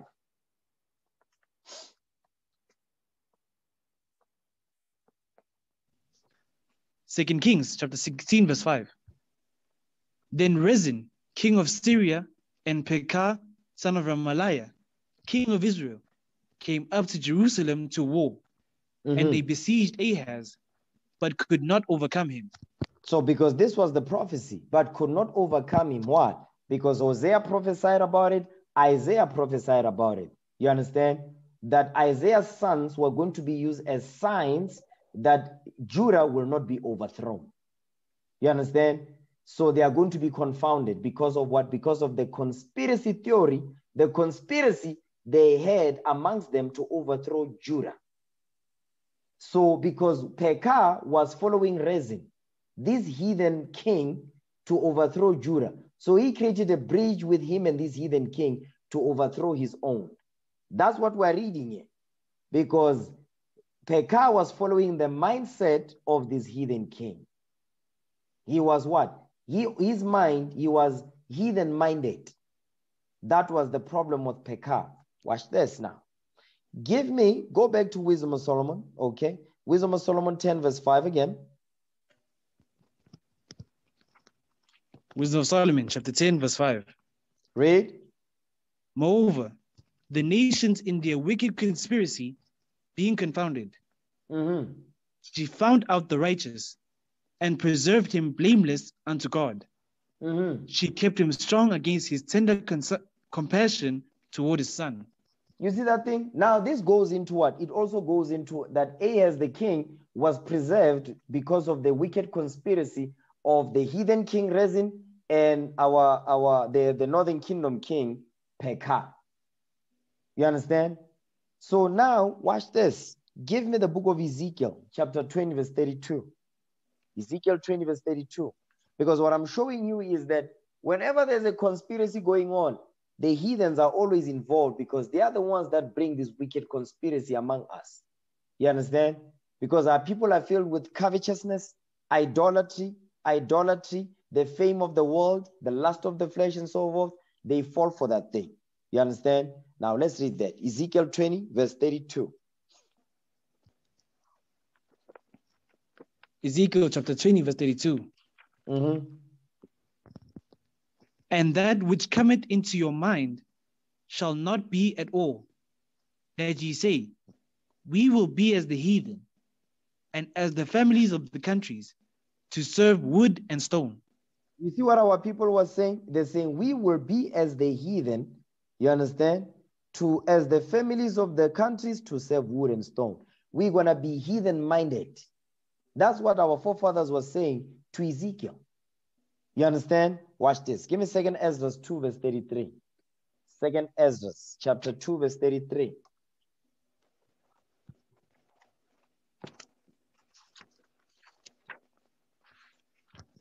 Second Ezra chapter 2 verse 33. Read. I, Esdras, received a charge of the Lord upon the Mount Oreb, that I should go unto Israel. But when I came unto them, they set me at naught and despised the commandments of the Lord. Because Ezra was sent to teach the people to bring them the laws of God. But he says, they set me at naught and despised the commandment of the Lord. Meaning they didn't want to hear him. You understand? Next verse. Watch this. This is what he said now. Read. Verse 34. And therefore I say unto you, O ye heathen. O ye what? O ye heathen. You see what he called them? O ye heathen, because they were heathen-minded. O ye heathens, go ahead. That hear and understand. Look for your shepherd. He shall give you everlasting rest. Let's talk about Christ. The shepherd is Christ. He says, look for your shepherd. He shall give you everlasting rest. Go ahead. For he is nigh at hand. That shall come in the end of the world. That shall come in the end of the world, meaning what? We are in the end of the world right now. This is literally the last days. You see the things going on in the earth, and Esau is the last ruling empire on earth. This kingdom is on its way out, and they know it. You understand? So now, watch this. Give me the book of Ecclesiasticus 45 verse 17. Sirach 45 verse 17. Watch this. Now, what I'm showing you is that Pekah was heathen-minded. Just like our forefathers during the time of the Persians, they were heathen-minded. You understand? So now, what we're going over here is during the time when we were in the wilderness. So Sirach is rehashing that history that happened in the wilderness. Watch this. Sirach 45 verse 17. Read that. Ecclesiastes chapter 45 verse 17. Mm-hmm.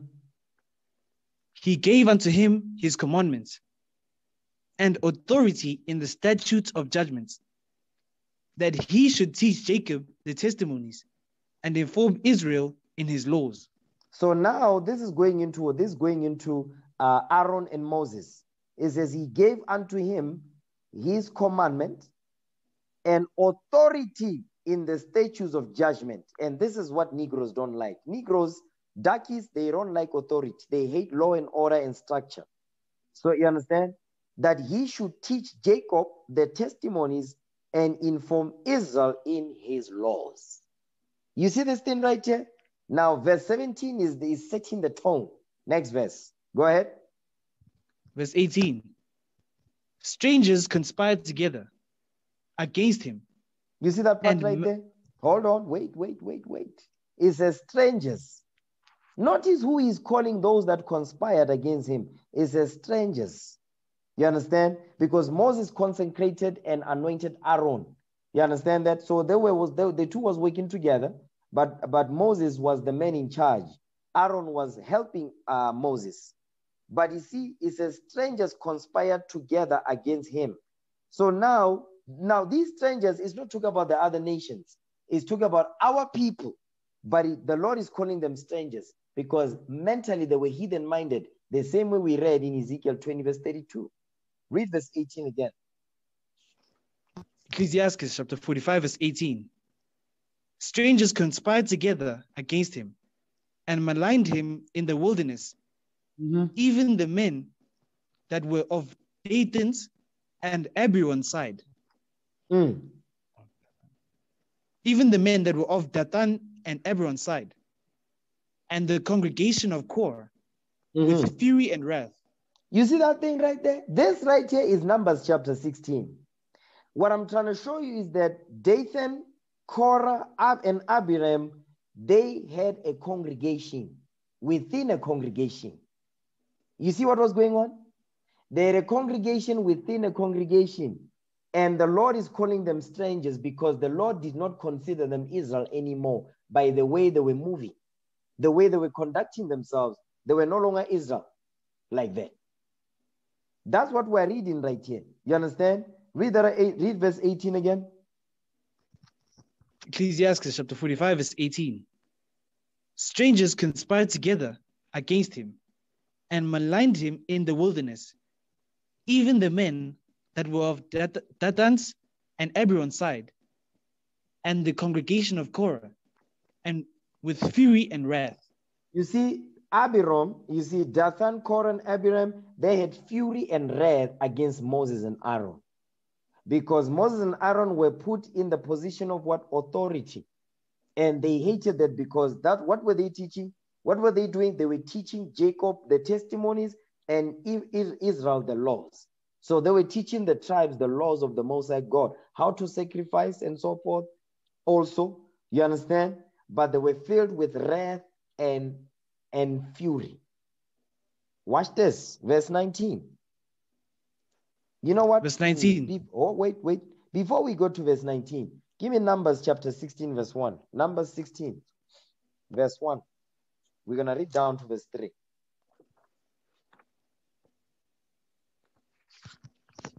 Numbers chapter 16, verse 1. Now Korah, the son of Izhar, the son of Kohath, the son of Levi, and Dathan and Abiram, the sons of Eliab, and On, the son of Peleth, sons of Reuben, took men. So they took men. Remember, it says the congregation of Korah. So there was a congregation within the congregation of Moses. They had another congregation in the congregation. Go ahead. And they rose up before Moses with certain of the children of Israel, 250 princes of the assembly, famous in the congregation, men of renown. You see, these were not unknown men in the congregation. They were known. That's why he says what? He's making it a point to emphasize, it says, famous in the congregation, men of renown, meaning they are known. You understand? Read on, verse 3. And they gathered themselves together against Moses and against Aaron, Come on. and said unto them, Ye take too much upon you, seeing all the congregation are holy, every one of them, and the Lord is among them. How did they, whoa. How did they know? Because you never asked the question, how did they know? Because here it says, and said unto them, they saying to Moses and Aaron, you take too much upon you. What are they saying? You take too much upon you. You think you know better than us. That's what they are saying to Moses and Aaron, and said unto them, you take too much upon you, seeing all the congregation are holy, every one of them. How do they know that? How do they know? How did they know? I mean, really, you have to sit there and really think about it. How the hell did they know that even every one of them? How did they know? How did they know? I'm going to show you how they knew. Give me the book of Romans, okay? Give me Romans 16. I'm going to show you how they knew. These black ashy demons. Romans chapter 16, verse 17. Watch this. This is how they knew. Also, they thought they knew everyone was holy. Now read that. Romans 16, verse 17. Romans chapter 16, verse 17. Now I beseech you, brethren, mark them which cause divisions and offenses contrary to the doctrine which ye have learned, and avoid them. You see what the Lord is saying? He says, mark them, meaning point the Negroes out. He says, mark them which cause divisions and offenses contrary to the doctrine which ye have learned, and avoid them. So what is he telling you? What is he saying? He's saying there's going to be men in the congregation that are known, that are going to do what? That are going to cause divisions. They are going to cause offenses going against the doctrine which you have learned. And the Lord says you must avoid them. And the only way to avoid, for you to avoid them, you need to know the scriptures so you can know, oh, no, that's some evil doctrine right there. And the way you point them out, he says, will you hear something that is going off? Point them out. Hey, brother so-and-so says, he says this, such and that and the other. Can he explain it to everyone? That's how you must do it. You understand? Next verse. Go ahead. Verse 18. For they that are such serve not our Lord Jesus Christ. They don't serve the Lord. They are not here for Christ. They are not here for the Most High. Go ahead. But their own belly. They only care about themselves. Read. And by good words and fair speeches. Good words and fair speeches. Good words and fair speeches. They're going to butter you up. You understand? Good words and fair speeches. What do? Deceive the hearts of the simple. They deceive the simple ones. These Negro right, they are going to deceive the simple ones. The brothers that don't study, the brothers that are new, those men, the Lord is saying they are going to deceive those simple ones right there. Those ones that are still wet behind the ears. Yes, the Lord says they are the ones that are going to be deceived. Watch this. Give me the book of Acts. Okay. I'm trying to show you that what the reason why in Sirach is calling Dathan, Abiram, Korah, Dathan, and Abiram, he's calling them what? He's calling them strangers because they were moving in the same spirit that Pekah was moving in. Pekah was moving in the spirit of reason. He was heathen-minded. He was not about the nation. He was heathen-minded. He was a heathen-minded Israelite. You understand? So watch this. Give me the book of Acts chapter 20. Acts chapter 20 and verse 29. Let's read that. Acts chapter 20, verse 29.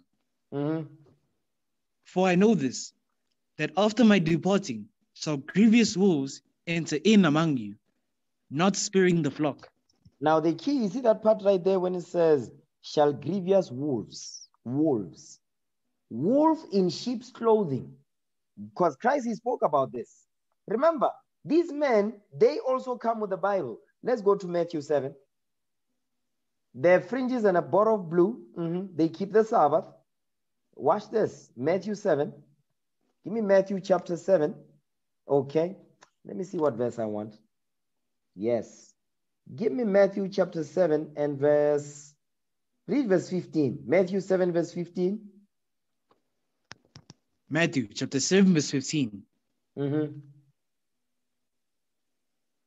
Beware of false prophets, which come to you in sheep's clothing, but inwardly they are ravening wolves.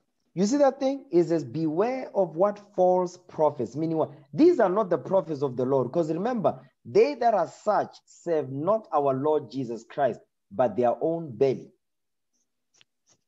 You see that part right there? So what we're reading here is, it says what? Beware of false prophets which come to you in sheep's clothing, but inwardly they are ravening wolves. They want to destroy and devour you. They don't care about you in this truth. They only care about themselves and what? They only care about how they think. They only care about how deep they think they are. That's the same. These are the same Negroes that was back then during the time of the apostles. They were going to different churches, coming with evil demonic doctrines to draw away disciples after them. Go back to Acts now, 20. Acts chapter 20, verse 29. Watch this. Acts chapter 20, verse 29. Go ahead. For I know this, that after my departing shall grievous wolves enter in among you, not sparing the flock. The key right there, because in Matthew 7, it says they are ravening inwardly, they are ravening wolves. Meaning what? Not sparing the flock. They are going to tear you in pieces. Go ahead. Meaning spiritually, they will destroy you. Read. Also of your own selves shall men arise. Of your own selves, the same men that we read about in the same ones that we read about in Numbers chapter 16, verse 3. Because we're still dealing with how did they know? Because they would go to different members in the congregation to draw them out. That's how they thought they knew that everybody's good. Everybody's all good. Everybody's in the spirit. Everybody knows what you know, Moses. Everybody's on the same level. That's basically what Korah, Dathan, and Abiram was saying.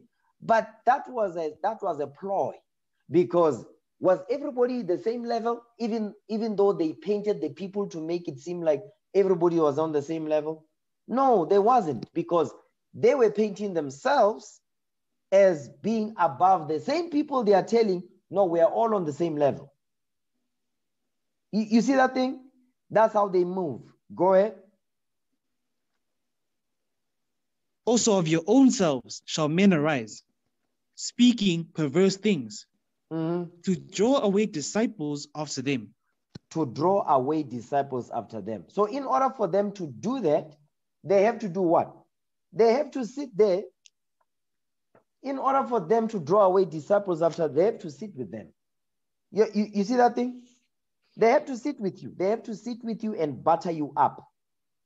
Watch this. Let me show you something. Let's go to Samuel. Okay. Let's go to Samuel. Now, this right here is this wicked Negro called Absalom. You see, Absalom was slick.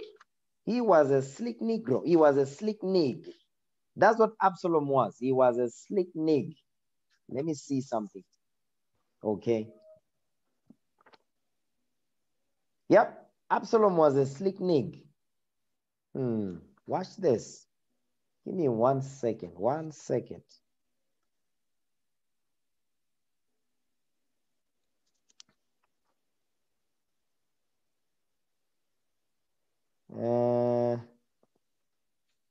Hold on a second. See, me, I deal with highlighters here. Give me a second. Yes. 2 Samuel chapter 15. Give me 2 Samuel chapter 15. We're going to start at verse 1. 2 Samuel 15 verse 1. Watch this. Because the question is, how did Korah, Dathan, and Abiram know that everybody in the congregation was good? How did they know that we are all one? We are the same. You understand? Disrespecting Moses and Aaron. Watch this. 2 Samuel 15 verse 1. 2 Samuel chapter 15 verse 1. Go ahead. And it came to pass after this, that Absalom prepared him chariots and horses, and 50 men to run before him. Go ahead. Watch this. And Absalom rose up early, and stood beside the way of the gate. Mm-hmm. And it was so, that when any man that had a controversy came to the king for judgment. The king is King David. The king here is King David. So Absalom, he gathered men. He went to the king. He went to the gate. The gate is where people come in. You understand? That's where the leaders of Israel are. And then they're going to pass the leaders. They're going to go and see the king for judgment. You understand? Absalom was there at the gate to make sure that everybody that is coming in to go seek judgment so that King David can, deal with matters and all of that. He talked to them. Okay, read. Then Absalom called unto him and said, of what city art thou? Okay, I keep going. Thy servant. Read. Then Absalom called unto him and said, of what city art thou? And he said, thy servant is of one of the tribes of Israel. Mm-hmm. One of the tribes. Read on.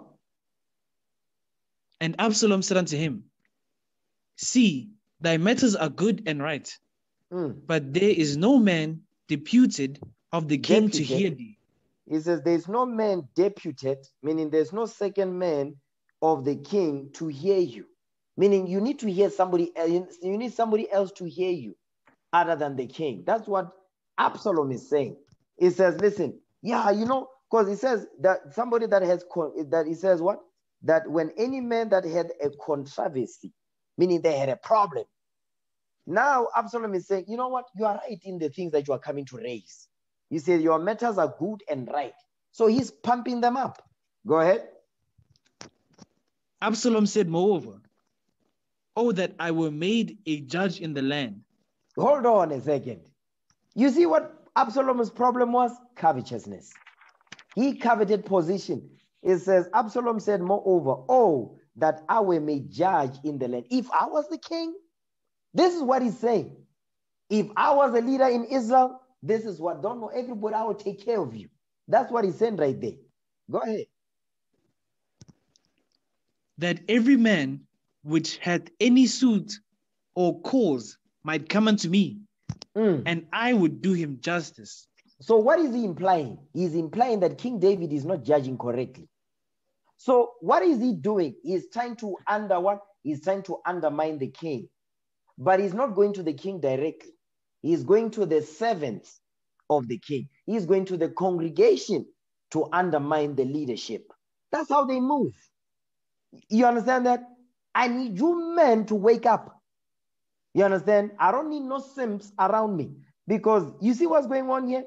He's not going to go to leadership. No. He's going to go to the other brothers in the congregation to try to batter them up. You understand? That's what Absalom was doing. Trying to overthrow King David. You understand? Read. Verse 5. And it was so, that when any man came nigh to him to do him obeisance, to bow down to him, he put forth his hand and took him and kissed him. You see what he was seducing the people. He was kissing their hand.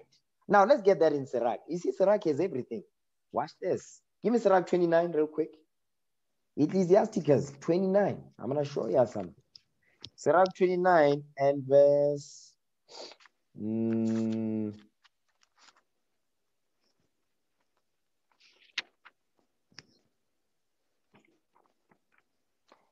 It says, read verse 4. Sirach 29 verse 4.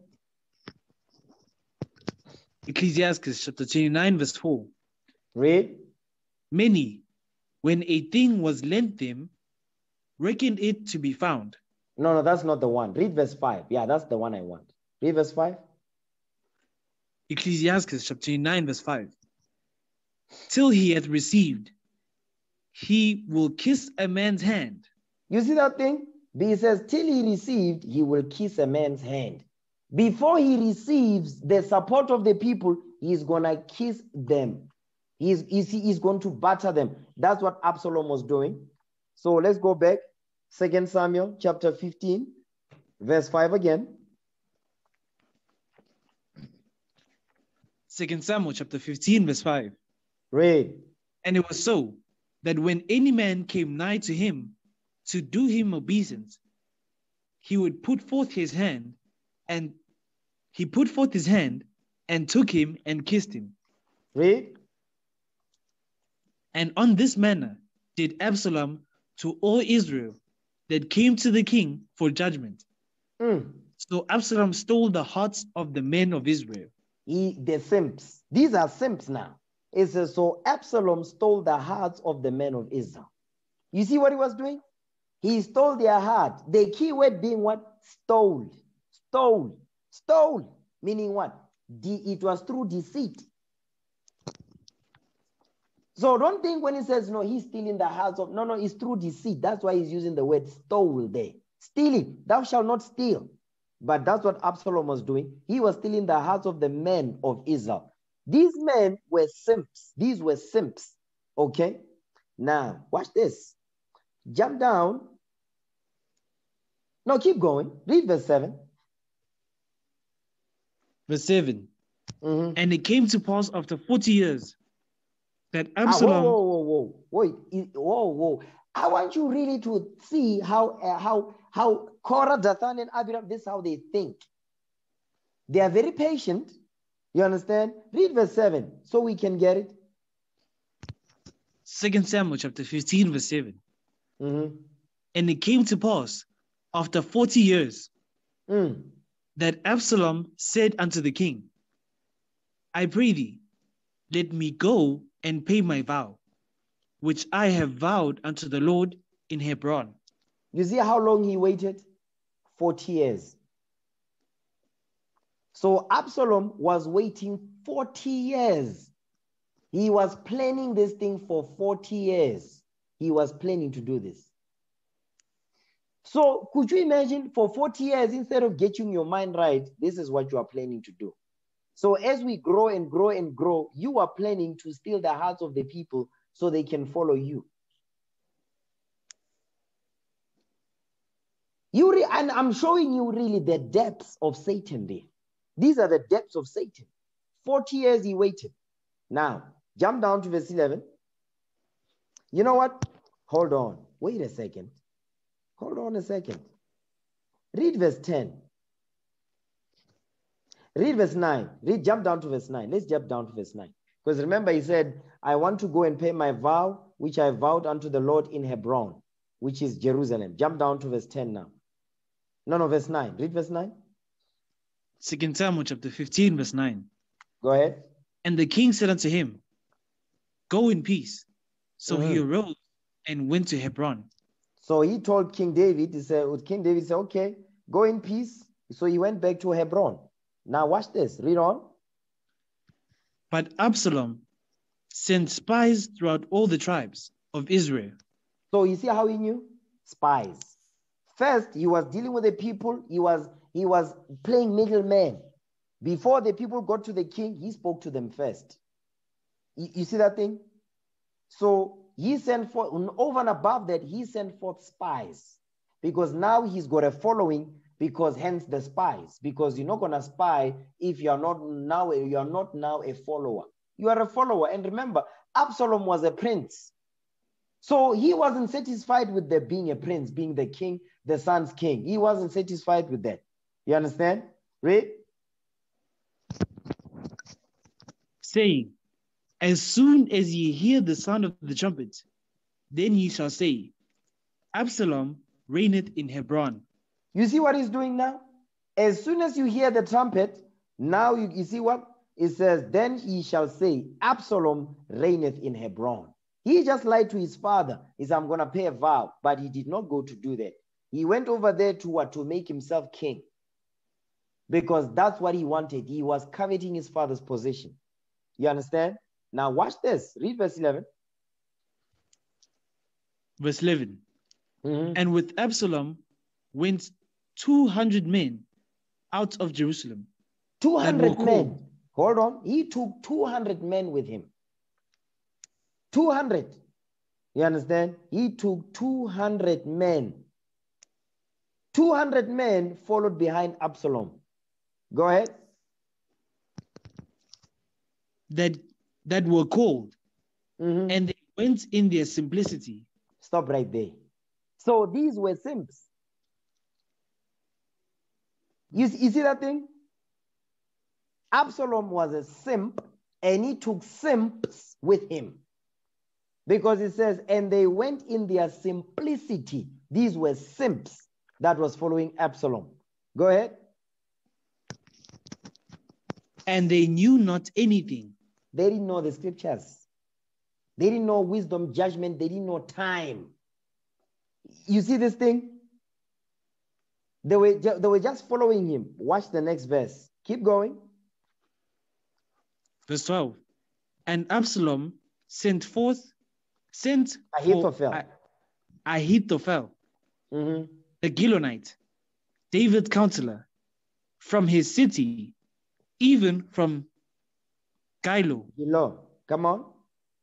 Even from Gilo, while he offered sacrifices, and the conspiracy was strong. You see that thing right there? And the conspiracy was strong. Is the Absalom sent forth Ahithophel, the Gilonite, David's counselor. So he even had David's counselor in his pocket. The man that counseled King David, he was in Absalom's pocket. He also was stolen. His mind was stolen by Absalom. You understand? And the conspiracy was strong because now, remember, this is David's counselor. He knows a lot about King David. So now, he had a conspiracy with who? With David's son Absalom. So he's feeding him all the things that he discusses with King David. You see this thing? That's why it says, and the conspiracy was strong. What made it strong? Because this was David. He was close man. This was a man that was in King David's cycle. He was David's counselor. You understand? Read. And the conspiracy was strong, for the people increased continually with Absalom. And the people increased continually with Absalom. Remember, these were simps that knew not anything. Go ahead. And there came a messenger to David saying, the hearts of the men of Israel are after Absalom. You see that thing? The man, it says that what? The hearts of the men of Israel are after Absalom. Meaning what? Now, it's no longer 200 men, it's more now. It's more than 200. But watch this. Keep going. Read verse 14. Verse 14. And David said unto all his servants that were with him at Jerusalem, arise, and let us flee, for we shall not else escape from Absalom. Make speed to depart, lest he overtake us suddenly, and bring evil upon us, and smite the city with the edge of the sword. So David is gathering his men. He said, we need to go get out of here. Okay, come on. And the king's servants said unto the king, behold, thy servants are ready to do whatsoever my lord the king shall appoint. You see, David had what? David had faithful men around him. That's what I want to show you right there. David had faithful men around. He says, thy servants are ready to do whatsoever my lord the king shall appoint. You understand? Meaning Absalom did not get to all of us. The devil that jumped on Absalom did not jump on us as well. That's what they are telling King David.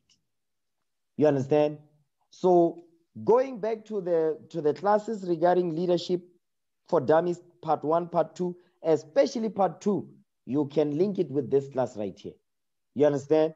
Because this must tell you something. If you not examine yourself with this one right here, well, I don't know what to do for you. You understand? This right here, this is some real stuff right here going on. You understand? So when you study the scriptures, don't just be reading. You must sink yourself in this book and say, you imagine yourself being there and seeing all these decisions that are being made. What our forefathers was doing. I mean, King David here is focusing on waking up Israel, gathering the people together, and making sure that he deals with the people justly and righteously according to the script. Here come a Negro right there in the corner, that nigger right there. 40 years is waiting to draw away disciples after him. But the people that followed after him, he says they went in their simplicity and they knew not anything. These were simps. Simp activity was going on here. You understand? That is what was going on right here. Now, this is how go back to Numbers now. Now we understand how Korah, Dathan, and Abiram knew. Because the question you must ask yourself, how the hell did they know? That's how they knew. What Absalom was doing, that's what they did.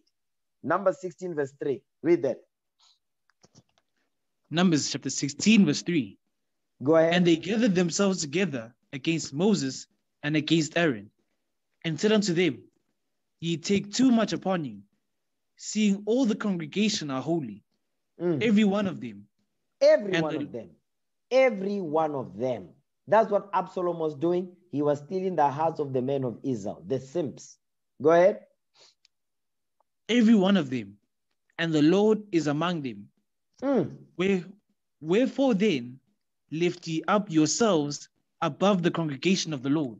You see that thing? It says every one of them, everyone is holy. You understand? And the Lord is among them. Wherefore then lift ye up yourselves above the congregation of the Lord. Why are you making yourself above us? Everyone is the same. That's the mindset of a nig. The simps, a simp thinks like this. These were all simps here. You understand? Now let's go back to Sirach 45. Sirach chapter 45, okay, verse 18 once again. Ecclesiastes chapter 45 verse 18. Strangers conspired together against him and maligned him in the wilderness, even the men that were of Dathan's and Abiram's side, and the congregation of Korah with fury and wrath. The congregation of Korah with fury and wrath. That's the same wrath that Absalom had. You understand? He hated the position that his father was in. I mean, like, really? Huh? Keep going. Verse 19. Verse 19. This the Lord saw, and it displeased him. Hold on. Wait. Because a lot of the times, you see, we are so deep into our wickedness, we don't think the Lord is seeing it. Because this mindset is the mindset of black people today. Whenever somebody is in the seat of authority to judge matters and all of that, you understand, rolling in the spirit of the Lord, the nig always think, you know what, I can do it better. That's the mindset of a Negro. You know, I can do it better. I have this idea. You know, I wouldn't break it down like that. I will break it down like this. You know, that scripture right there, you see, he pulled that one. No, I have a better one. You see, here's a better precept. No, that one, it's too simple. Here's a deep one. That's the mindset of a nig. You see, darkies, they think like that.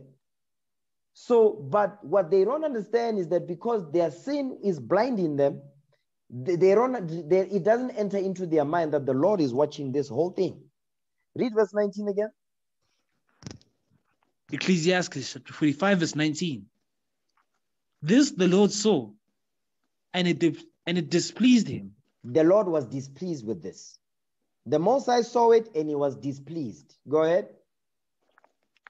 And it displeased him, and in his wrathful indignation were they consumed.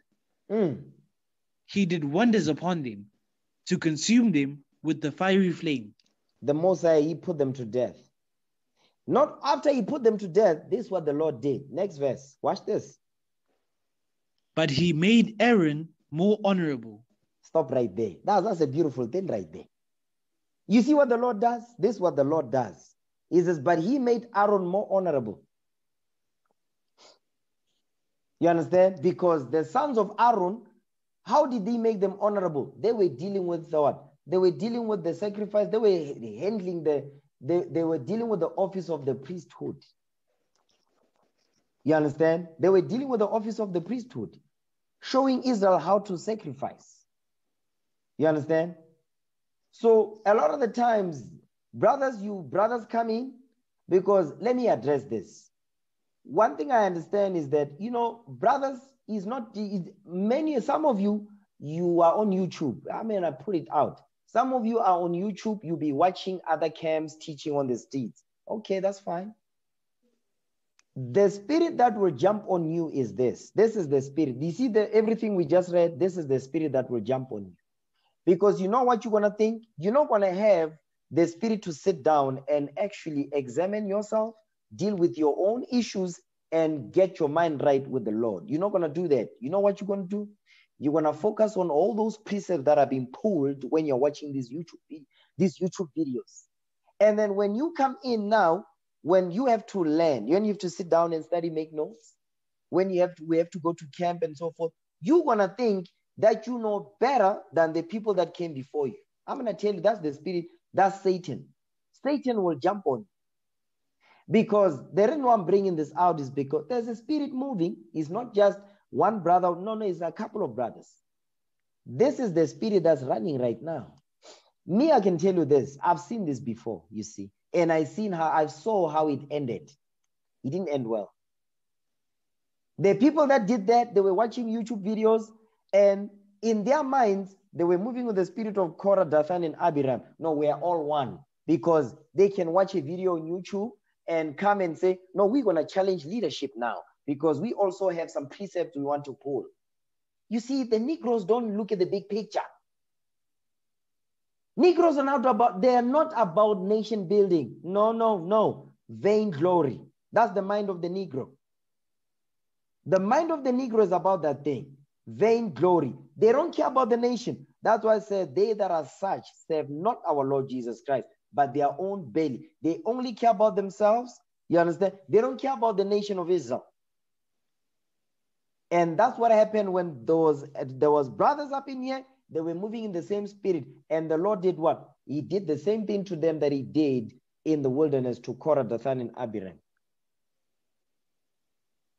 Because now they thought they were on some level. And the Lord said, okay, I'm going to put some fire. I'm going to put some fire and see, are you going to withstand the fire or you're going to bail out? Guess what? They bailed out.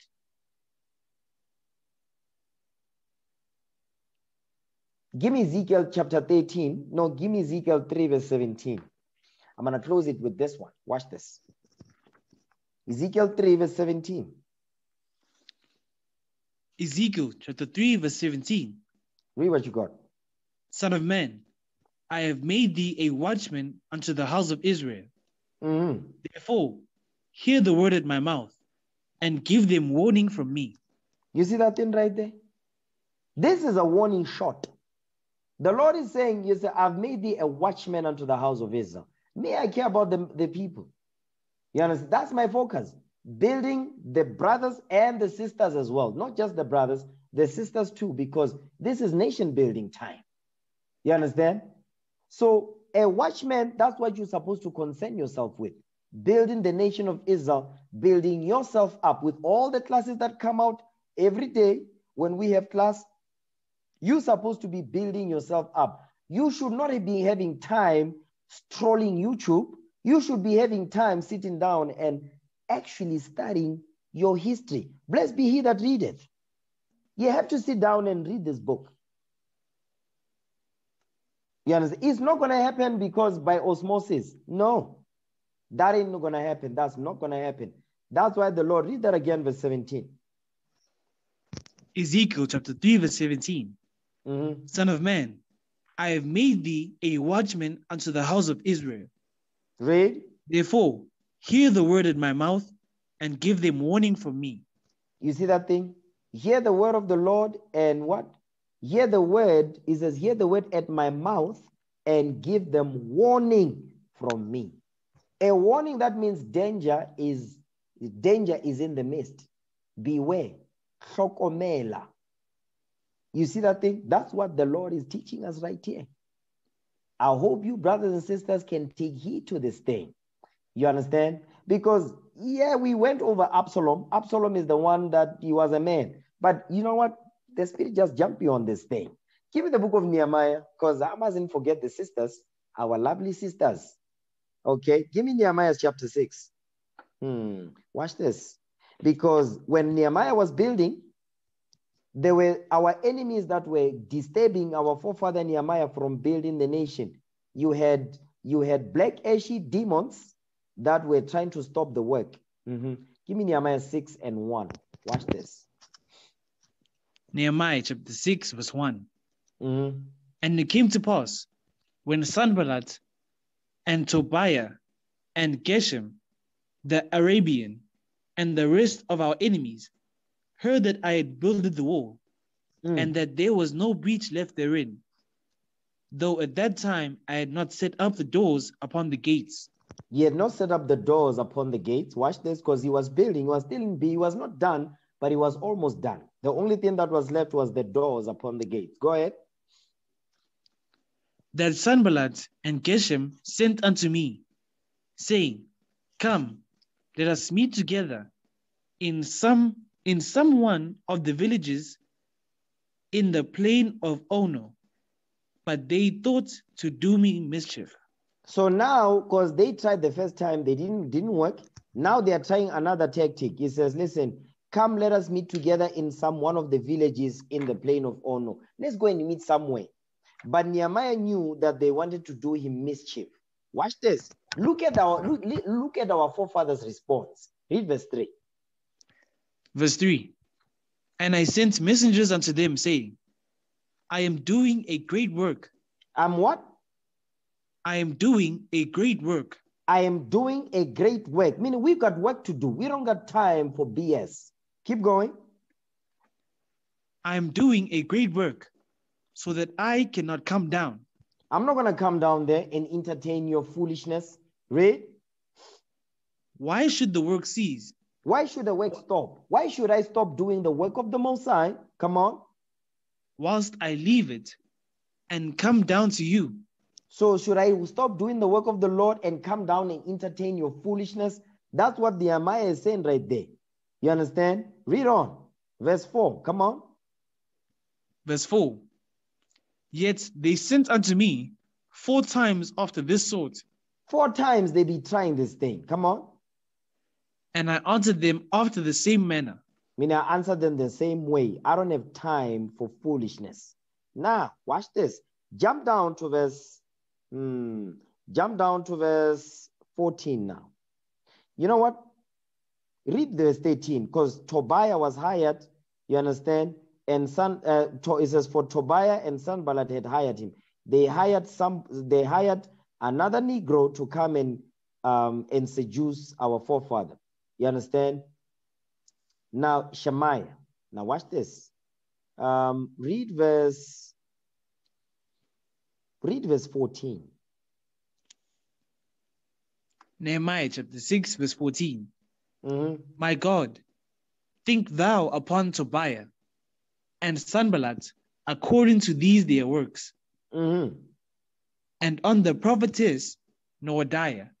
You see that thing? The women. Don't sleep with the women. Don't sleep on the sisters. He's saying what? He says, this is Tobiah and Sanballat. You understand? And says, to these their works, and on the prophetess Noadiah. Meaning what? The women also, they play the role of Absalom. The women also will play the role of Absalom. They will play the role of Korah, Dathan, and Abiram. Yes, that's what we're reading here. The prophetess Noadiah. Keep going. And the rest of the prophets that would have put me in fear. You see, Nehemiah he already saw the plot, what they were trying to do, to stop the work. The whole objective is to stop the work. That's why the scribes and Pharisees were doing the same thing to Christ. Give me that in Luke 20. How can I forget that one? It's not part of my notes, so I'm going to use it anyway. Luke 20. Give me Luke chapter 20 and verse 19. Luke chapter 20, verse 19. And the chief priests and the scribes the same hour, sought to lay hands on him. And they do feared what? the people, sought to lay hands on him. They sought to lay hands on him. They wanted to do what? They wanted to destroy Christ. Keep going. And they feared the people, for they perceived that he had spoken this parable against him.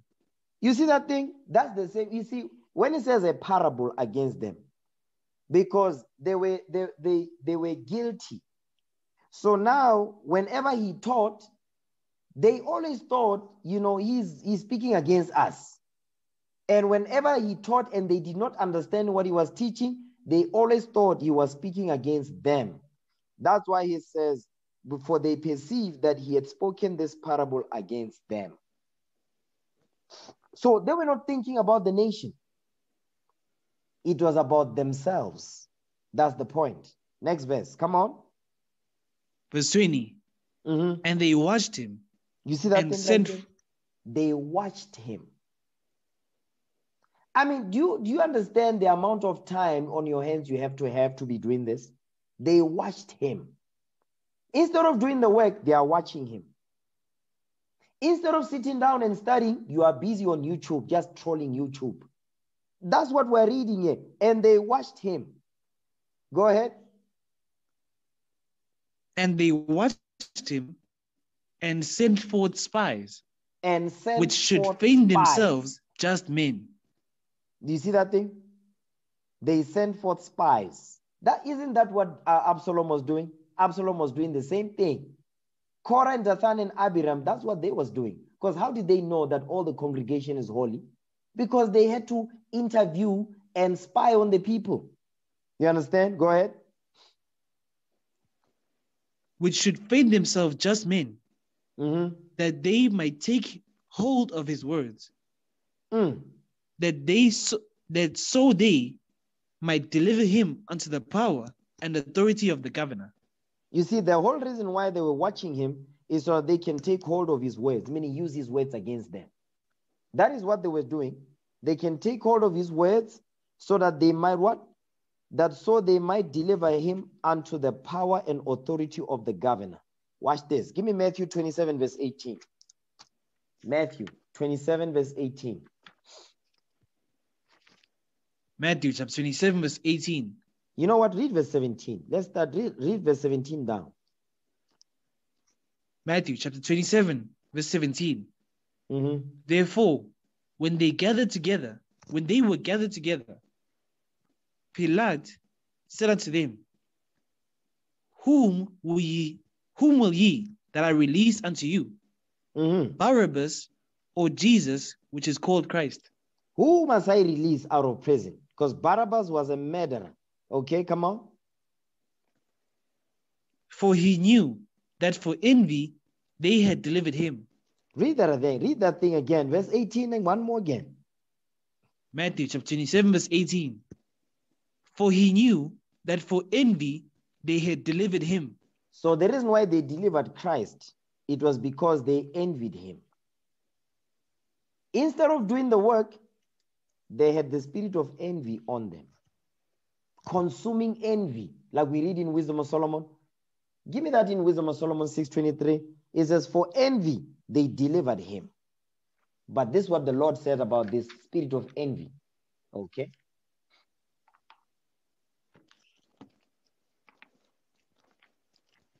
Wisdom of Solomon, chapter 6, verse 23.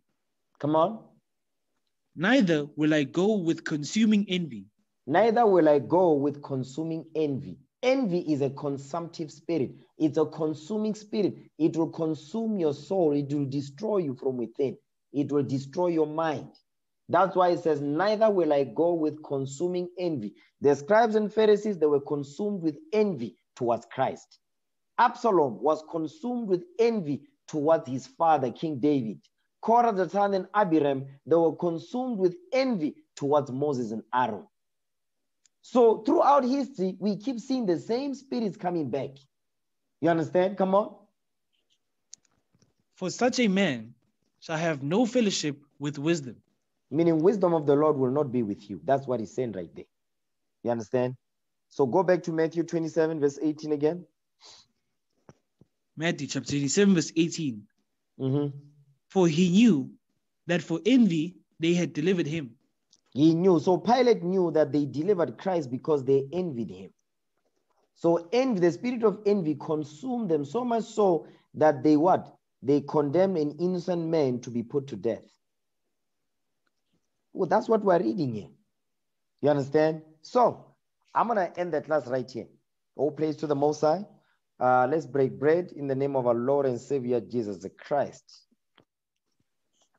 for laying his life down for the 12 tribes of the nation of Israel.